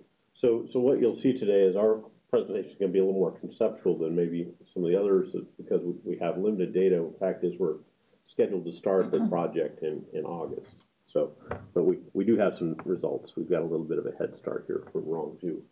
But so how this kind of idea of how you make these electrodes essentially charge or change the voltage on them is really by taking molecules that you put in electrochemical equilibrium with them, and then you perturb their essentially redox potential, their energies, by binding ions. And so if you bind carbonate or bicarbonate to these, you will put a negative charge in and stabilize positive charge. So you essentially can transfer more electrons, charge the electrode more negative.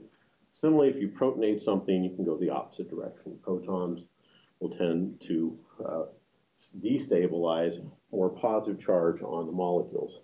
And so what is key to really make things that are highly effective in this is to come up with molecules that, one, are redox active, so they tend to do this equilibrium very aggressively, but also to figure out ways that maybe even go beyond just the simple electrostatic stabilization, which would be the simplest method, but also to use kind of structural changes within the molecule. So this is a molecule we've been playing around with in our group for a while that actually undergoes essentially a change in shape when it oxidizes. So what you can imagine doing here is take these molecules now and put them into receptors, and we'll show you some of these, wherein if you bind something that has a different physical size, it will stress the molecule and can change this equilibrium or change the relative energies of the two of them. So that's a way that you can get kind of a double whammy. It's not a purely electrostatic, but yet a structural change also. So the idea here is one scheme would be a very simple, kind of a simplest kind of baseline scheme for us is to make this molecule that you can see how it can essentially inscribe bicarbonate into it through a hydrogen bonding. These groups here happen to be very effective hydrogen bonding groups and create something that can be selective. So we've made this molecule. Rongju has made this. The synthesis, just show you what we mainly do a lot of our time. But what he did is also, these are known to bind chloride ion. And so what he did very quickly is to take something called nuclear magnetic resonance spectrum of this that basically shows these protons here. And you can see that those two in particular shift very dramatically. You see other changes within the molecule. It clearly binds chloride very nicely. Done some computation on understanding the mechanisms here. And these are just computed structures with no ions. And then when you put chloride, and he computed also for nitrate in this case. And what you can see here is that we are seeing some small changes in some changes in these angles that he's showing here. That's the same angle that we have, and that nitrate is essentially flexing it out a little more. Okay, so the way just to start with this, to do kind of initial scheme to see if we have something that has potential utility. What we've done is some simple electrochemistry on these molecules. And this is done in acetonitrile, which is not water. It's very different than water. We're kind of stacking the deck a little bit. Water, we'll have to see how it will work, but also we're doing this in solution. And when we do things in the end, they'll be in thin films. So the environment is going to be somewhere between water and organic solvents. We chose a pretty polar organic solvent to start with. But what you can see here is that at different scan rates, we can see that we see a shift to negative potential. That is, the molecule is willing to give up its electrons more freely when it binds chloride, in this case. And the fact you get a little bigger shift when you go smaller means that we're not at equilibrium here. We're in some sort of kinetic phase. But that's just a way we kind of look at that, because eventually, in a sensor, it's going to be an equilibrium type device. And we also have done the same thing, and we see the negative shift here. You can see that two peaks growing in here is nitrate binding here, and we get a little bigger signal, which is good. We expected that from the size of some kind of competitive. You're seeing both free and unbound groups at these higher rates. We see it a little bit of it also here in this. So the nitrate is not binding as strongly. Nitrate is actually a very weak hydrogen bonding ligand. So nitrate, we expect carbonate will be better. We haven't done that just yet. But we're also moving towards things that maybe will have a little more pre-organization. So if you want to bind things, it's kind of like the catcher's mitt. If the catcher's mitt is really floppy, it's hard to grab that ball. But if it's really nicely formed, the right structure for the baseball, if you get it in there, the baseball just sticks. And so what we need to do is create three-dimensional structures like this. This is one that's designed to clamp and threefold the carbonate ion right in the middle. And there's some very good precedent for this. There was another receptor that was not electroactive made that was shown to bind nitrate ions, but nitrate and carbonate are very similar in size. And so we're also looking to go after pH. Here, what we're making use of is different kinds of platforms that are, 2 seconds, oh, very good, I'll be really done in just a sec, that make use of functionalization of carbon nanotubes or graphene. We have some chemistry we've developed, different ways that we can affect pH here. We'd like to see how effective that is, and then just in a very simplified system like this, we have the chemistry under control and go further. And we've also previously worked on electroactive polymers. These are polymers that basically are kind of like big electron reservoirs where we have these protons on the nitrogens become acidic when it's oxidized. And this is a polymer called polypyrrole that doesn't do this reversibly, but when we put this complicated scaffold, we kind of call it a canopy. They look a little bit like, you might have a canopy over Fred Flintstone's car. So what I always thought of it as looking like, it tends to keep the polymer chains apart and allows the protons to go in and out. So anyway, we have some challenges here. The one thing, anybody that does sensors, drift is your biggest enemy, right? It's something that we really want to, and hopefully Jeff's electronics and things will help us deal with that. So we need to have some very robust chemistries that help us do that. We have to worry about fouling, and then specificity is really key. So how do we basically, we're going to have other halide ions we want to bind. We want to see dissolved inorganic carbon and have stuff that are very specific for that. So that's what I have here. Yes. I don't know much about the chemistry of biomineralization, but can you look at the active sites of the proteins, say, involved in biomineralization to get molecular designs that, say, can bind and give you a big conformational change or signal for calcium? Basically, are there lessons? There is, I mean, biomimetic things in terms of designing recognition and specificity are really central to a lot of things. A lot of times they're not known, or they're just too complex. I mean, it is, as chemists, we can make things, but trying to say, like, I'm going to arrange all these things just so in 3 dimensions is, it might be doable, it might be impractical. Yeah, no, exactly. But what we tend to work with, we try and choose some scaffolds that we think that are synthetically accessible, that also if we can get to them fairly quick, then we can start tweaking. And we need to change things and just tweak it around and make design changes as we go. So we tend to stay with, this may not look like simple chemistry, but I would say simple things. I mean, relative to what is really possible. So, but biomimetic things, there's definitely a lot to learn from nature. All right, next up we're going to have Dr. Wang. Okay. Thank you.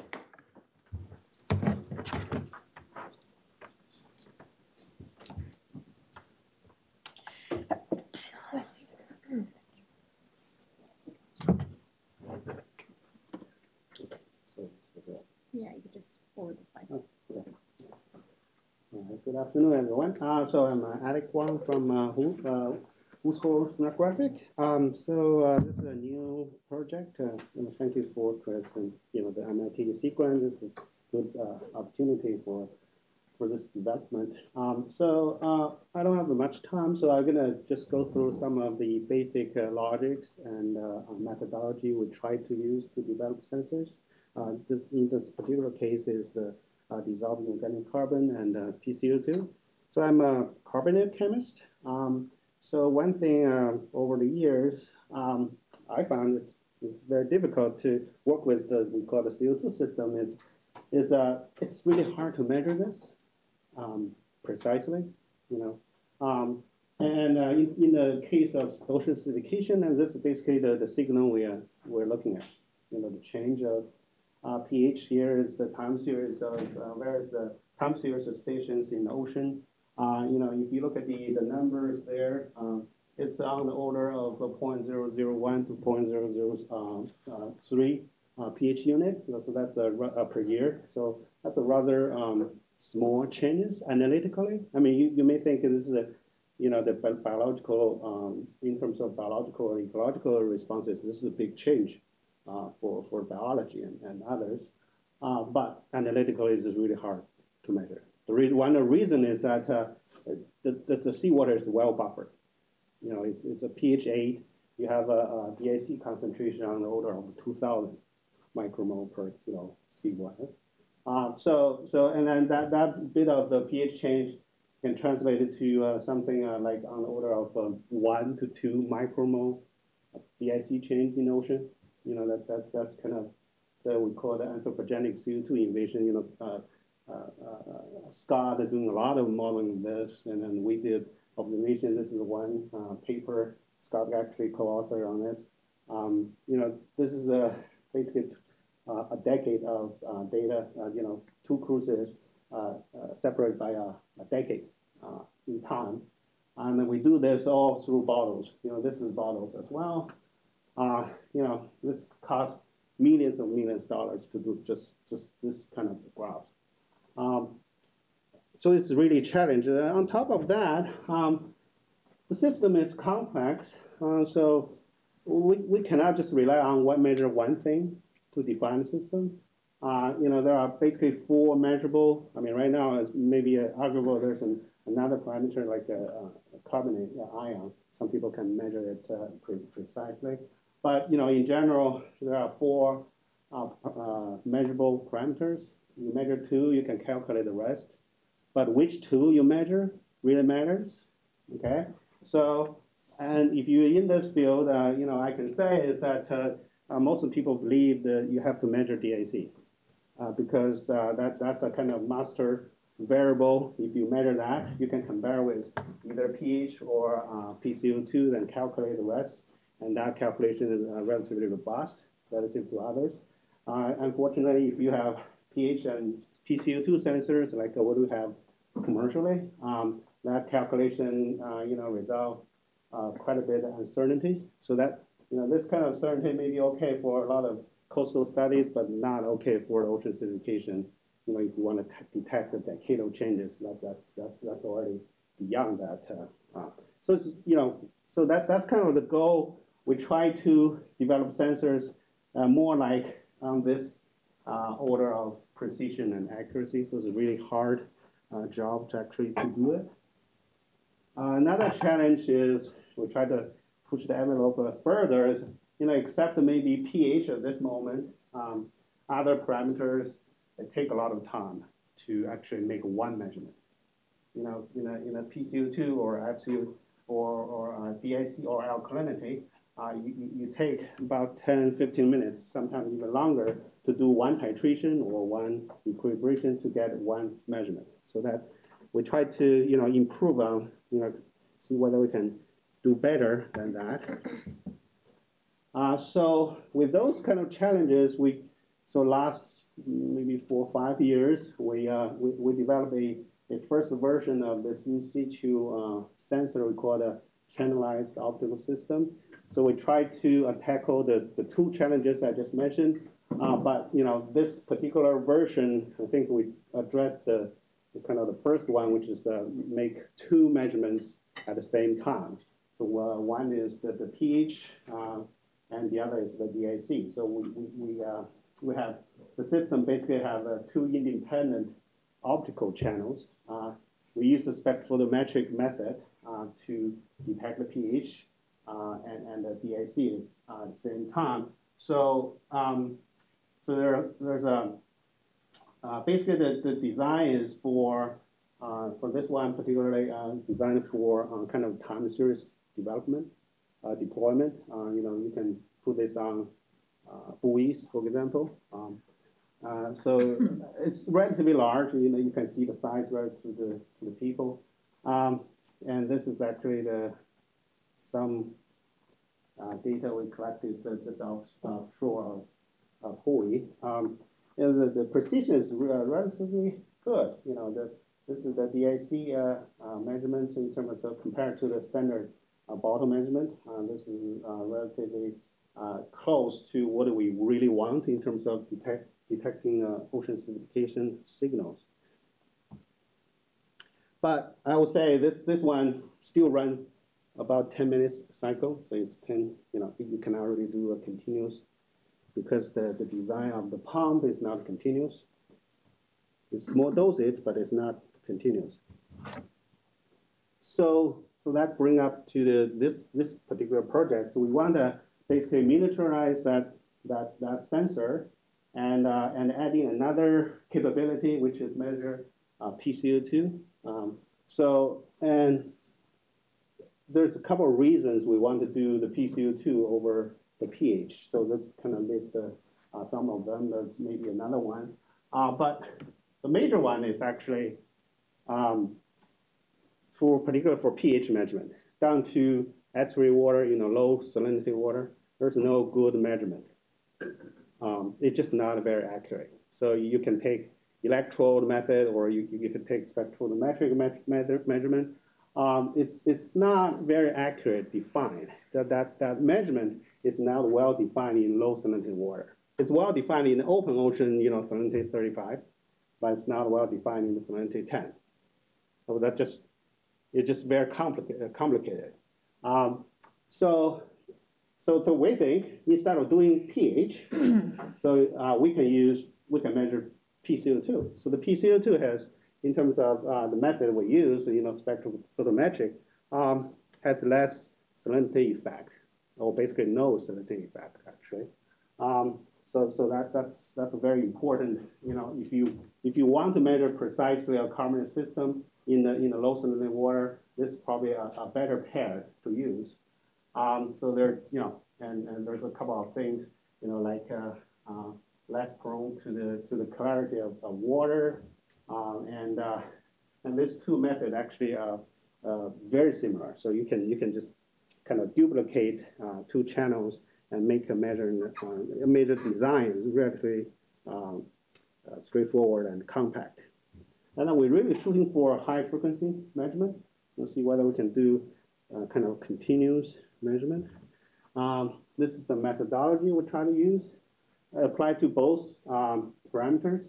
So we basically have some kind of gas permeable micro tube in the center, and outside that tube, we can direct your seawater sample. It can be acidified or, well, not acidified. In the acidified case, you convert all of the carbonate species to dissolve the CO2 molecule, and then the CO2 gonna equilibrate with some pH-sensitive indicator inside. Once it's equilibrated, then you can detect the color of that indicator, and then from that, you can actually calculate what is the CO2 concentration in the indicator flow, in the indicator solution. And that equivalent, because the equilibrate, equivalent to the outside CO2 concentration or DSE concentration. But we did some improvement on this. So we can actually control the flow rate very well. Let this indicator flow through the tube. So, at this moment, if you enter right at the entrance of that tube, there's no CO2 equilibration, but by the time it exits, it reached some 100% equilibration, and then we can detect that. So the way, if you do this, response time is relatively short, and also you can actually do kind of flow through detection. You can, the 1 Hertz measurement. So for this particular project, instead of using, that's kind of the previous version of the CO2 equilibrator. And for this particular version, we want to build a millifluidic manifold. So basically convert that tube into the channels of this kind of sandwich manifold. So on one side, you still have seawater channel. The other side is the indicator channel, and then between them is a film of semi-permeable membrane. So there's obviously a lot of advantages to doing this, because you minimize the connections, and this is really easy to swap, maintain, especially for the users. And then we think we can reduce the size of the overall sensor and also the reagent consumption. So we actually, we just started this a couple months ago. So actually we set up this benchtop in the lab. So this is a kind of, without that manifold yet, but we managed to set up some of the micro pumps. This is the size of about a coin, slightly larger coin. And this is the board. So the whole thing is about 7-8 inches across and 6 inches. Okay. So we just starting doing this. This is kind of the pump. You can see the size of it. Okay. But this is still the tubing design, which is this little coil there. The length of that is about 2 meters. So this is a design strategy, as I said, low power, low cost. The size, try to fit it on some of the mobile platforms, smaller, and have lower reagent consumption. And this is we propose to do probably 2 testing. One is using the CTD. We're gonna put the sensor in the center of the CTD rosette and then lower to certain meters. And then along the way, we can take bottle samples, compare sensor measurement with standard standard bottle measurement. We're gonna deploy the sensor in one of the LTER site in Plum Island Sound, just north of north of the campus. If we have chance, we want to put this on some of the AUVs. One obvious candidate is the Sentry. I think MIT has more vehicles. If there's a chance, we can deploy that on it.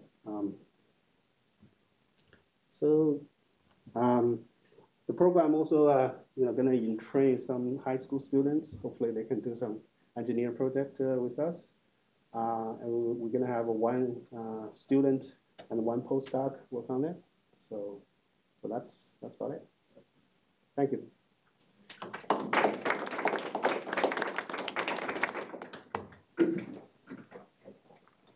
How carefully do you have to control the temperature of that system? Like if it's sitting out in the buoy, quite well. That's a great question. So all of those measurements are very dependable on temperature. It's a big term. Essentially, the system measures pH because it's all colorimetric, right? So it's a pH indicator. So essentially, you measure the color of the indicator. And that itself is very sensitive to the temperature. But you can calibrate it, have calibration curve done either in the lab or in situ. And you can compare that with a standard samples or standard seawater, and that's how we do it. So the one thing we want to do is that we're gonna have some kind of in situ calibration capability. So we're gonna have some standard seawater when we deploy this. So from time to time, we can calibrate against that seawater, standard seawater, so that make sure that the system will respond, including temperature, so that calibrate against the standard. So.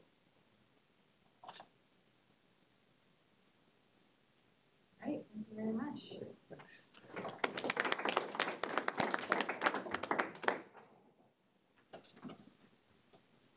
You're not going to do your air media? It's too late in the day for I have it. Yeah, sorry, I'm just like. Oh, sorry. Yeah.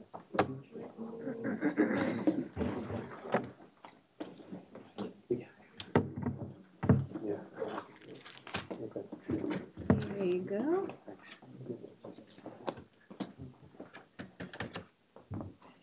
Let's see what we got here.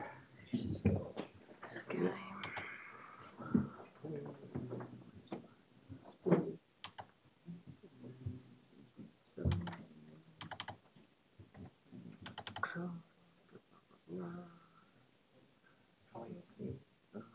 share slide. Am I the last talker? You are.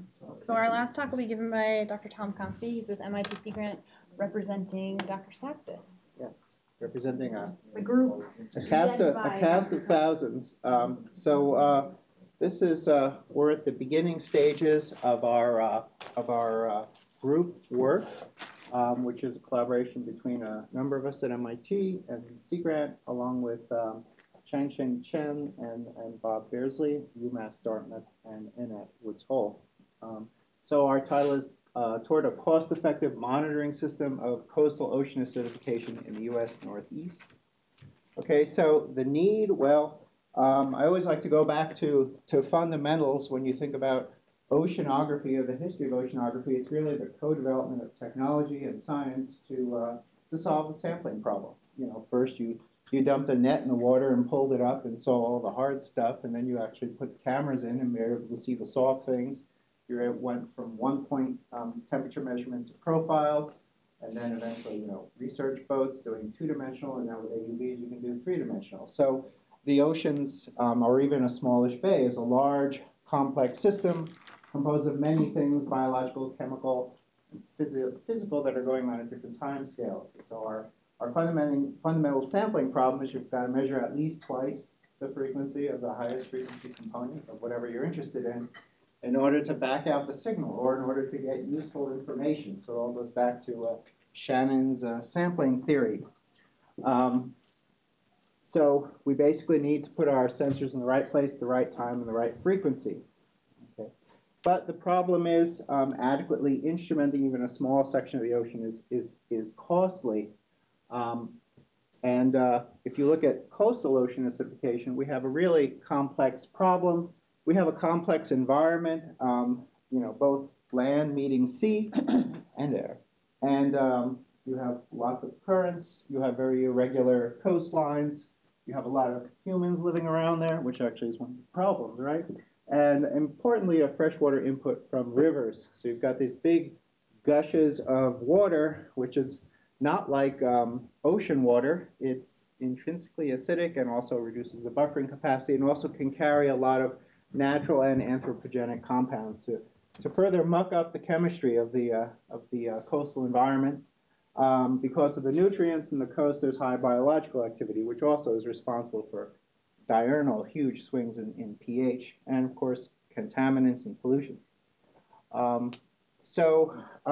mean, when years ago, I was in the early days, I was involved with early development of AUVs here, and I left for a while and came back, and then I was came into this group that was formulating some ideas for ocean acidification, sensing and sampling networks, and I was kind of disappointed because everybody was saying, well, we need sample from here, we need sample from there. And I thought, well, where are the AUVs? Where's my 1,000 AUVs that I can just dump in the water and get my sampling? Well, it turns out, I mean, there are still engineering problems to solve in the area of AUVs, but it's largely, actually, I would say, economics rears its ugly head. And we can't have all the sensors and the platforms that we want, okay? So, and then I learned something new from George Karniadakis, a colleague of ours and an applied mathematician who's looking into an area of mathematics that I don't understand too much called big data. And what it reminded me of is in World War II, although I'm not that old, I like to read history, there was a small group of scientists in Britain that said, hey, you know, scientists up to now have been mostly developing new weapons to fight in the war. But if you look at the time between a new weapon development and its actual deployment, it's a long time. It may not affect the actual problem to solve. So they started looking at how we can use what we have more effectively, and that was the birth of an area of mathematics called operations research. And that actually resulted in a lot of interesting developments in the whole field of industrial and mathematical research. So what we're proposing sort of is in the philosophy of operations research. Now, there's, you know, if you look in the Charles River, every river has its watershed association. So people have been taking data for decades, maybe centuries. And that data is of varying quality, varying fidelity, as I would say. So if you were sort of the purest oceanographic snob, you could say, well, I can't use that data. but it is information to some degree of accuracy, which may be useful. So the idea here is you use mathematical methods to combine data of varying accuracy, varying fidelity, including information about that uncertainty, and you can use all the data you have to make predictions, to aid in your simulation efforts, and indeed use the results of simulation as data of a certain level of fidelity to sort of fold back in.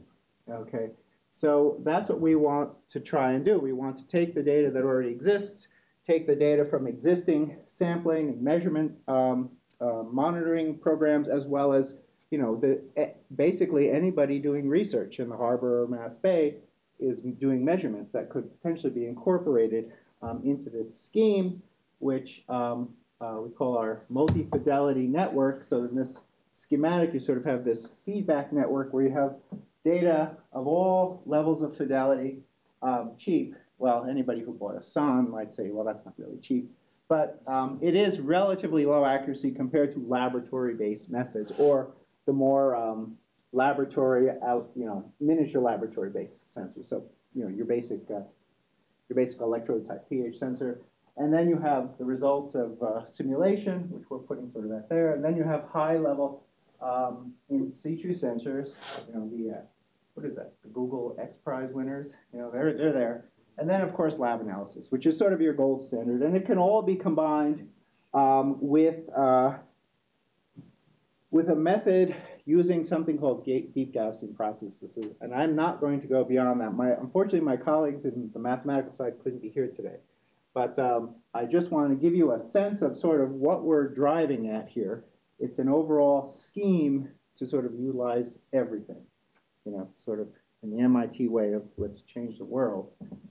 So if I go back here, so our goal, we want to do this methodology so we can use all the available information, okay? And so we, again, propose to use this method called deep Gaussian processes, so allow us to combine data, and also in the simulations, in the results, you don't just get, you know, here's a map of pH or here's a map of aragonite concentration, you also get a map of uncertainties.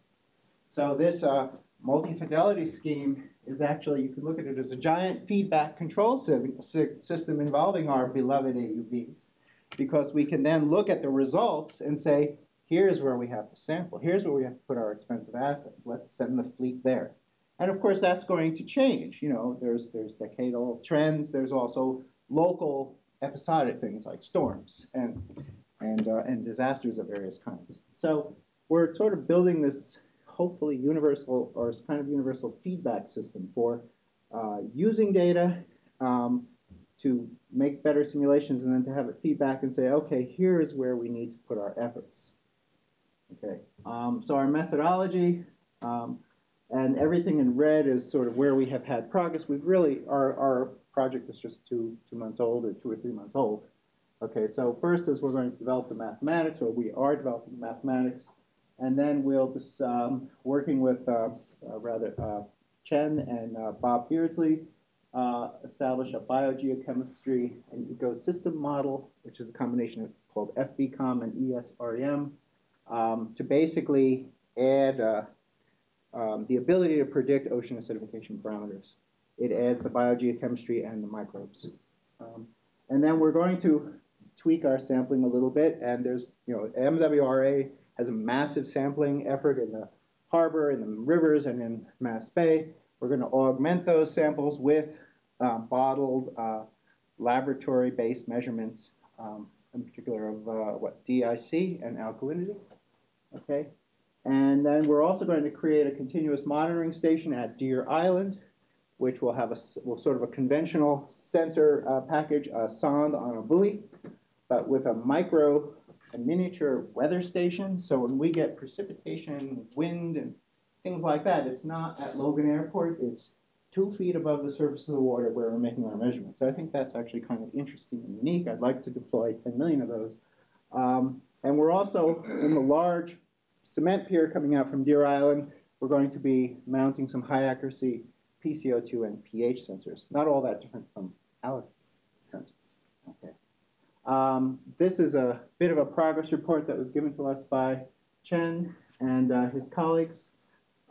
So that what they've done so far is they've taken their FVCOM, which is a finite volume coastal ocean model, which is a hydrodynamic model that predicts flow, and they're looking at it with sort of their current water quality model, which is called UGRCA. I always like to know what in the world these things mean. This is unstructured grid row column advanced model.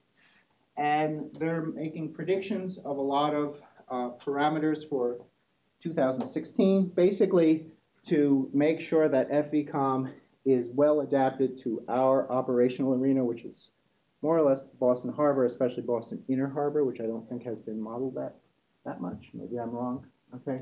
And then they're also adapting the ERSM model, which is the new, basically the enhancement. Instead of UGRCA, they're going to this one, which again has the biogeochemistry and the microbes, the European Regional Seas Ecosystem Model, and get that up and running.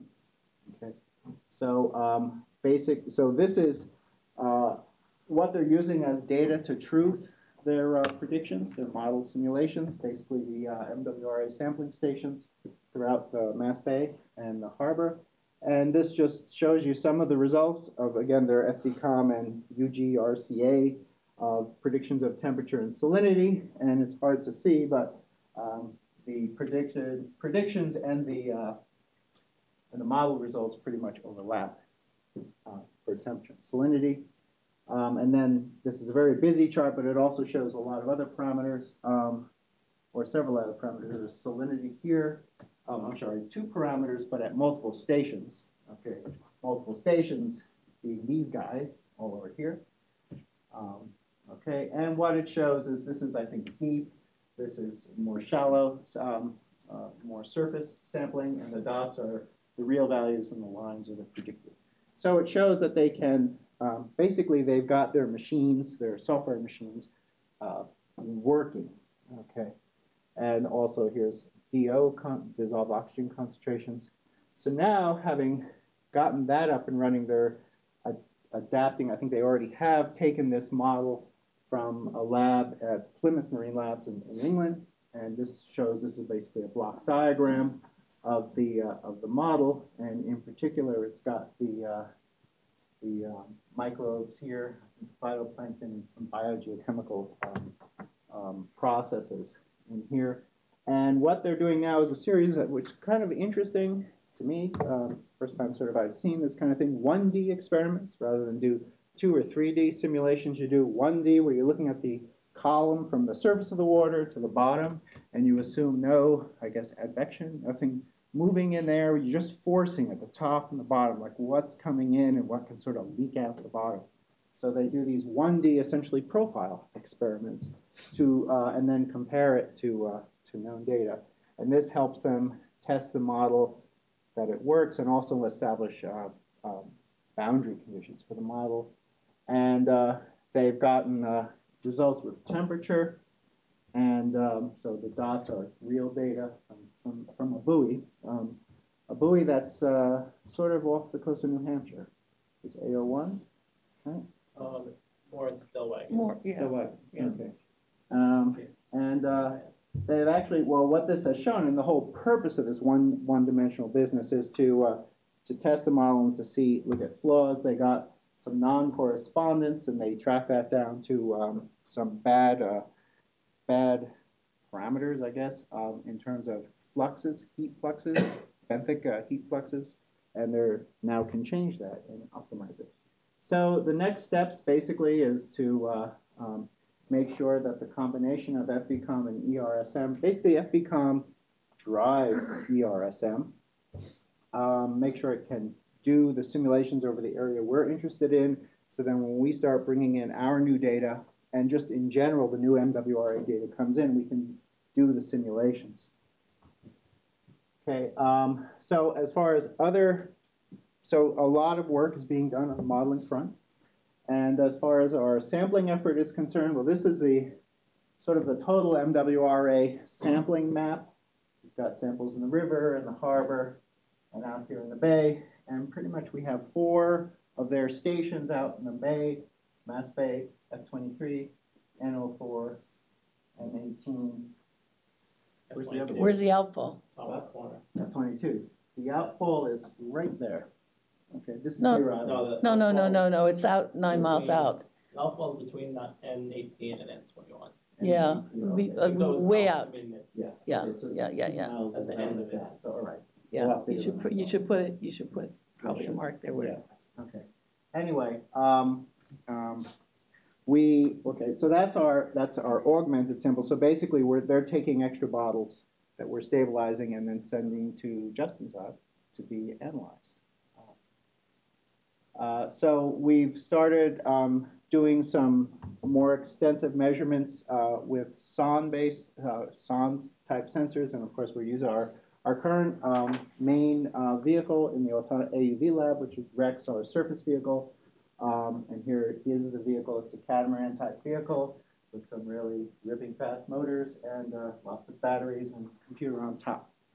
And a winch, most importantly, which can be winched down, and using feedback from a pressure sensor and also using a depth cylinder, we can make sure our SON doesn't hit the bottom and we can hit the right stations. So what recently they did was what I call the Y mission. So here's the inner harbor, and this goes to the Charles River. So the vehicle came out and went through, sort of this is going down out to the ocean. I guess the airport would be there. And this is to the Mystic River. So this was the trajectory of the vehicle, right? And then at the diamonds, the vehicle essentially stopped and did a profile. So, and here's just some results. This is temperature. So the colored dots are the various stations, those diamonds there. Okay, and temperature profile, they all seem to be similar. Okay, this is just like right out of the SON. You know, we haven't really done much. Conductivity, well, it's less conductive at the surface, and since this is an area of river inputs, and river water is less dense than seawater, it's to be expected, getting more saline as we proceed. Okay, pH is kind of interesting, but the data does sort of show you the effects of the rivers. Sort of this would be the sort of riverward samples, and this would be the oceanward samples. The pH is higher. And chlorophyll, which is kind of complicated, but we seem to have higher levels of chlorophyll at the surface. If anybody wants to comment on that, feel free. Okay. So our final bit of progress is Deer Island, which is right here where the sewage treatment plant is, where the big outfall comes out. This is their cement pier, and that's where we're going to set up our 24-hour monitoring station. And it's a nice place because this is the main gap between the bay and the harbor. And for looking at exchange between the two, this is a good place to start your measurements. So we're putting a small buoy there with the sonde and the mini weather station, but we're also spending a lot of time figuring out how to, on their cement pier, plumb in two, these are from a company called Sunburst. They're essentially sort of small labs, a spectrophotometric PCO2 and high accuracy pH. And we need to plumb it in and basically pass water at a certain rate through them. But the problem is we have a 15-foot tidal cycle. When you look in this well, we first thought, oh, great, we'll just pump water out. But then we saw this is quite a distance. And also we want surface samples because we want to compare it to the MWRA samples and also to our buoy. So we need a floating inlet, and it's starting to get very, very complicated. Here's the inside of this shed, and we don't know how hot it gets in the summer. But Mike Sakarni and our undergraduate, Noah Yoder, who's sitting right over there, worked very hard on this, and we've come up with this sort of foldable tubing arrangement where we have, here's the top, here's that hut that we're in, here's the bottom. We have two mooring lines, steel mooring line, and on this side we have two pumps, which are in cascade because we have to pump quite a high head. And this is the exit, and this line is fixed. I'm sorry, it's this line, which is fixed. And then here's a float, which has the intake, which goes up and down. And here's the line, which has to flex with the tides. And we're arranging it so that it flexes, sort of forms pleats. Okay, and we can give you the details on that. Okay, so that's really what I have at the moment. This is sort of in the broader range. We want our multi-fidelity model, our simulations, and our real-world data all to be feeding into each other so we can get progressively better simulations. And I want to add, in terms of education, we have quite a few undergraduates and high school students, many of whom are here. And of those, Noah Yoder is working with the AV lab on deploying sensors. Michelle Kornberg is working with me. I didn't mention one of the other legs of the four-legged tripod is getting accurate river flow measurements at the mouth, and we're working on that, and Michelle's working with me on that. Another student, Rachel, is working. This is kind of a unique little project. We're trying to make a drifter with a pH sensor, so we could look at a slug of water coming out of a river and seeing how the pH varies. Okay, we've got also two undergraduates, Bailey and Allie, working with Carolina on the sensors and also on the biomineralization collaboration with Professor Reese. And have I missed anybody else? Well, we have so all of our students are basically doing vehicle and sensor-related projects. So we're really folding in, as we've done with the AV lab from the beginning, we folded in engineering education with science and engineering development to enhance new science. Okay, and also train up engineers who are savvy at this kind of multidisciplinary, go out in the water, get wet kind of stuff. So that's my talk. Any questions? Are I assume you're working with people from MWRA as well. You know yes. that they do depths with their rosette bottles. So they have pH and so forth at various depths. They're there when they do depths. Yes. We want to leave this. No, I understand. Yeah, but you said no, but you said in your well you're only going to do surface. Yeah. Oh yeah. And yeah, you said. Pardon me? We're going with the simplest thing, simplest thing first. And our big problem is if you looked in that well, I mean, it's what, 3 foot square, razor sharp barnacles, big concrete support blocks. So one could easily imagine tangling, tearing, all kinds of mayhem that would go on in there. Yeah. So at a first glance, when I saw it, I'm like, this is great, we're going to use it. But then once we start thinking, and we haven't, actually, if people have done things like this, let us know, and let us know the kind of arrangement. So we've been talking to people, and they basically agreed that it is a tough task if you want 24-hour monitoring, and with reasonable reliability, meaning it can contact us, and we have like 24 hours to get out there. Okay, so we actually have a drone effort, but we can't fly it to Deer Island to do autonomous repair. That's extra. So, any other questions? Yeah, oh, sure. I have lots. Fouling. How are you going to manage that? What? Fouling of your equipment.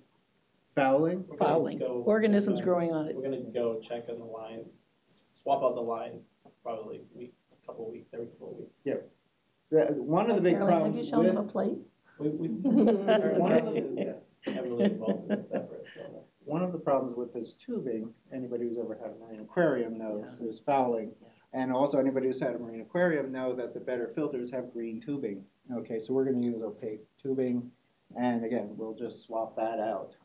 For fouling on the sods and stuff, we're following the convention of use copper mesh. We have no particularly good ideas about that just yet. Again, they have wipers, right? Yeah, and also as standard on a lot of it, because sods are now going more and more to optical sensors, so they all have wipers, proverbial glasses, windshield wipers. And then the last thing you mentioned, I assume you've talked to Rick Signal down in Hui about. I think he did some work or tried to do some work of modeling in Boston Harbor, and it was largely two-dimensional put into a three-dimensional thing. So you might want to talk to him if you haven't already. I wouldn't be surprised if Chen and Bob could speak. Yeah, and well, they certainly know. Yeah, and the other person, of course, would be Eric Adams, who with Keith did a fair amount of work. From MIT Civil Engineering is on this team. Yeah. He's been actually advising us heavily on all this. Yeah, okay. So we used to, for 10 years, we did the MWRA modeling for the outfall and the bacteria and the circulation and all that stuff. So Meng Zhou used to do that. He left. Were they using the FVCOM No, well, they use their own model. So, but if you email me, I'll send you their contacts and they'll send you all that stuff. Yeah, the contacts. So we could definitely, you know. And you're welcome to use.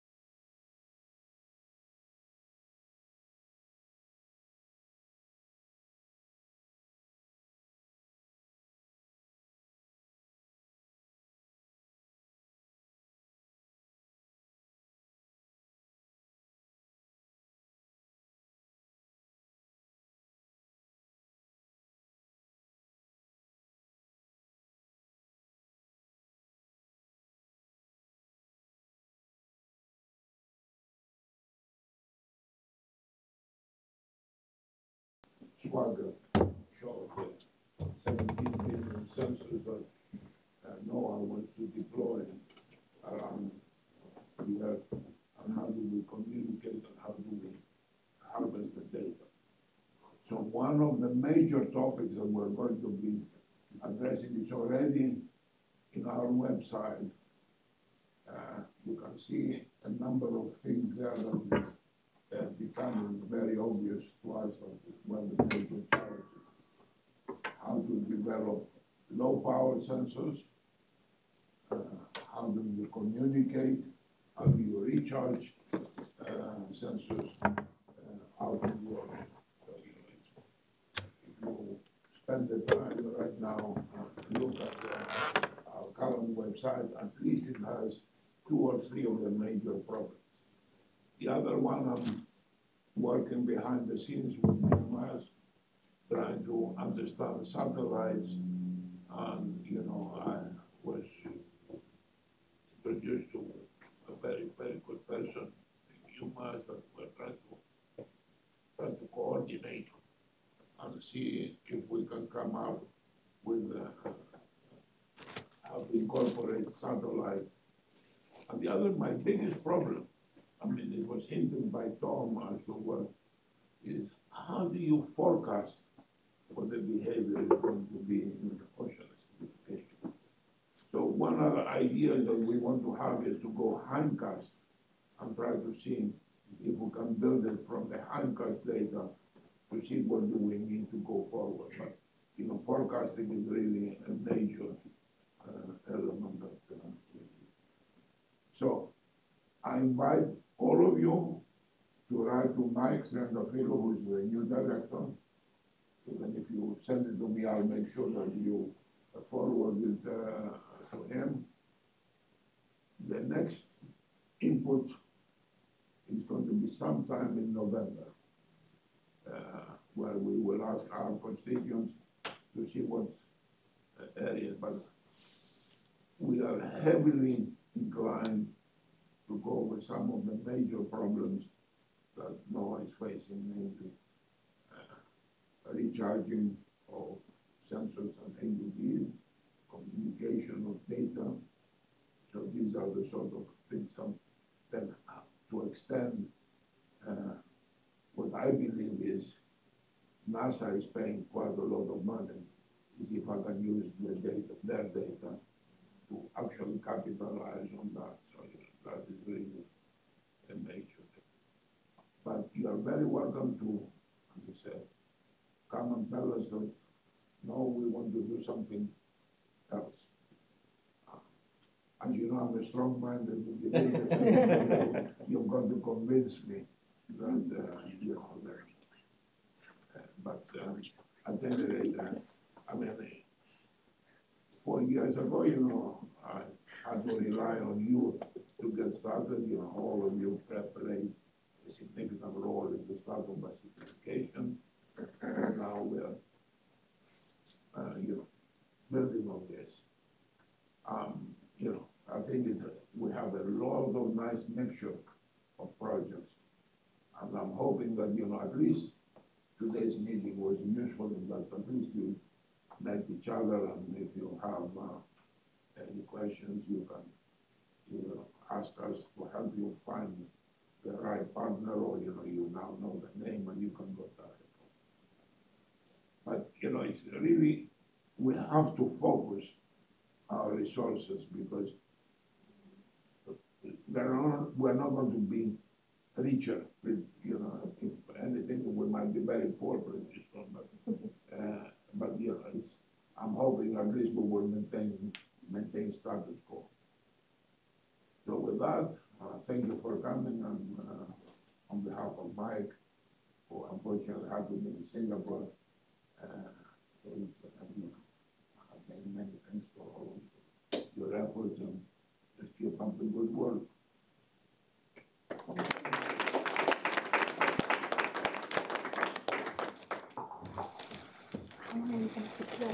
I had forgotten. It's just pretty useful, so I wouldn't expect it to be very modify. Okay, thanks.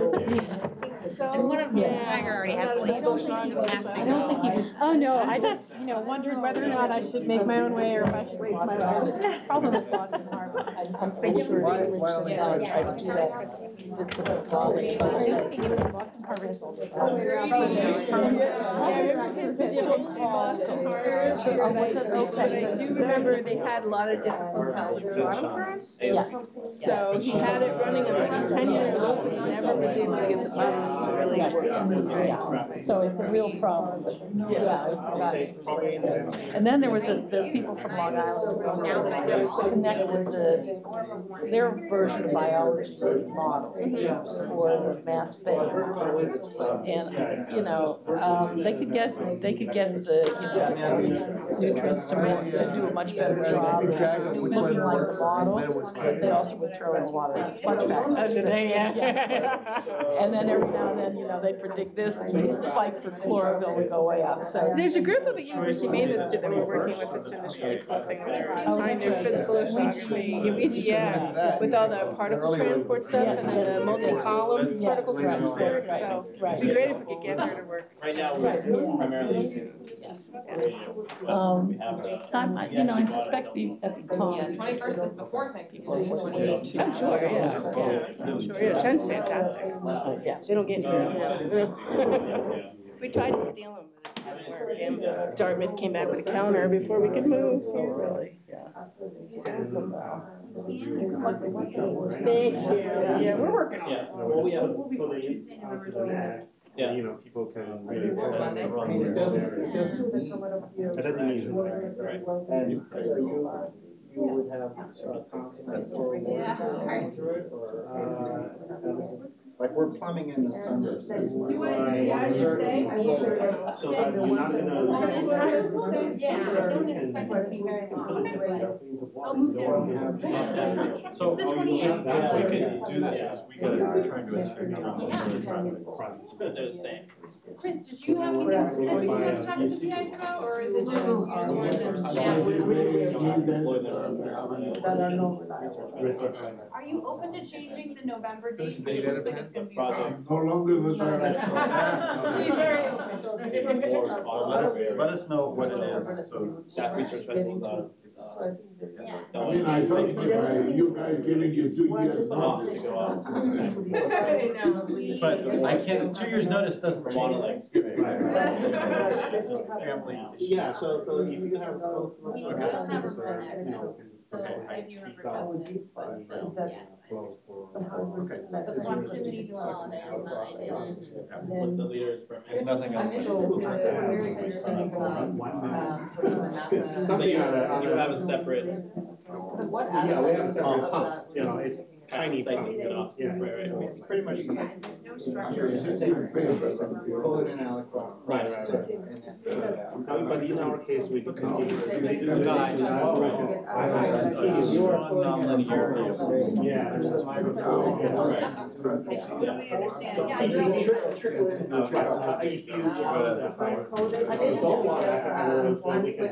can set it to. They're great teachers. It's taking a little time. Short circuit.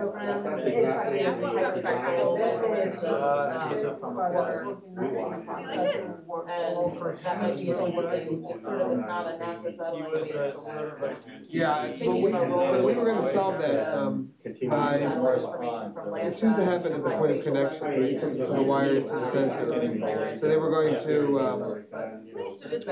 basically have the connection be far away from the solution. So run the wire from the electrode to here, and then have the clamp like that far from the solution.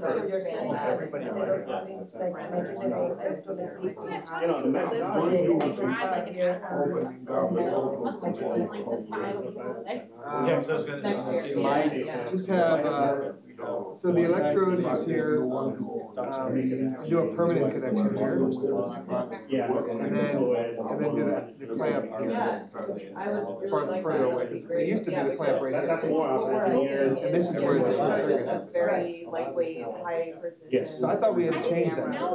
We're still doing it that way? That is, because all you need is a little bit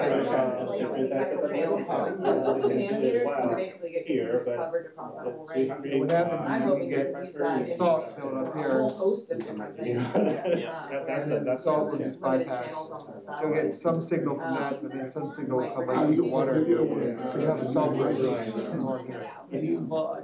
So I think you have to just don't have that far enough away. But this needs to all be coded.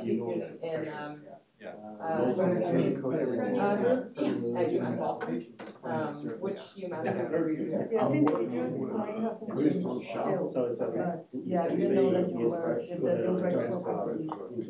surprised I didn't even tell you. I've been working with both I don't know. I think that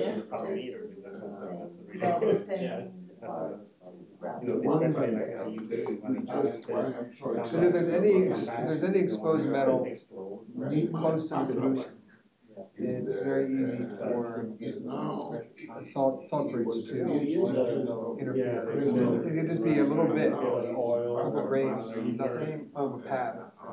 And it may not completely destroy it, but it may bias the primary signal. The satellite, the satellite.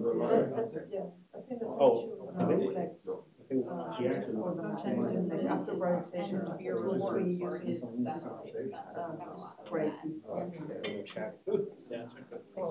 Have you done that? Have you, because I like actually drawing. Yeah, it's due on the 30th. It's all being compiled as we speak, right, well, not right now, but. So how, yeah. so are they at the point now with these, can they start to put these into the, have they started to do that yet? Yeah, I Right now, it's all, Now, make sure that they do the other value sensor too at the same time. But they don't have. Yeah. Well, they have theory, there's no reason why you can't hook something like a so they need to atmosphere. Well, I call him actually good you guys are with the Yeah, I mean, they may want to do the, well, I'll just act really like Bob. no, but there's two ways to do it, like, I know, that's what I was like I showed.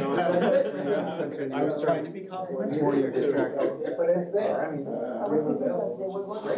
Yeah, but I would be very interested in. My monster coming from this WRA. Yeah, we have another seminar, we had Nemo talk in January. Okay. I'll add you to our PI.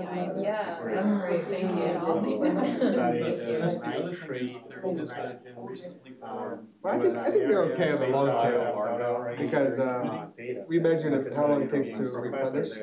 We took it all out, and then we took out, then we waited an hour, resampled, waited 2 hours, resampled, waited 3 hours, resampled, and then did it over. So we have a timeline of how long it takes to get back to normal. Right. And it's like 24 hours to get started. But it's a cool technique. That's a new technique. Nobody's done that before. We extracted the fluid. So that's a new I guess I'm still so. It was amazing. But prevent that, so I guess people also do it with that and without. It's not bad. How bad is it? Yes, we actually lost the contract. And there was Okay. I guess there's some boy groups there. The scallops or, because I guess also depending on the volume, right? I'll see if I can So find it's that. more like it would be continuous volume or I'm sure if the volume compared to the surface, I mean, it would matter, right? So. For recovery? Yeah, before the traffic. We're gonna see the meeting today. Yes. But when we did the test, we extracted all the fluid. So we totally took all the fluid out. And it took 24 hours to reestablish. Unless Chris has any questions for you. Yeah. I understood what you're doing. Yeah. So we will have some actual concrete system next time. Maybe have some data to show you. So we just made this. My guy, you know, I rely on the consensus. Right, we've been in touch about when there's a prototype to put on. I mean, that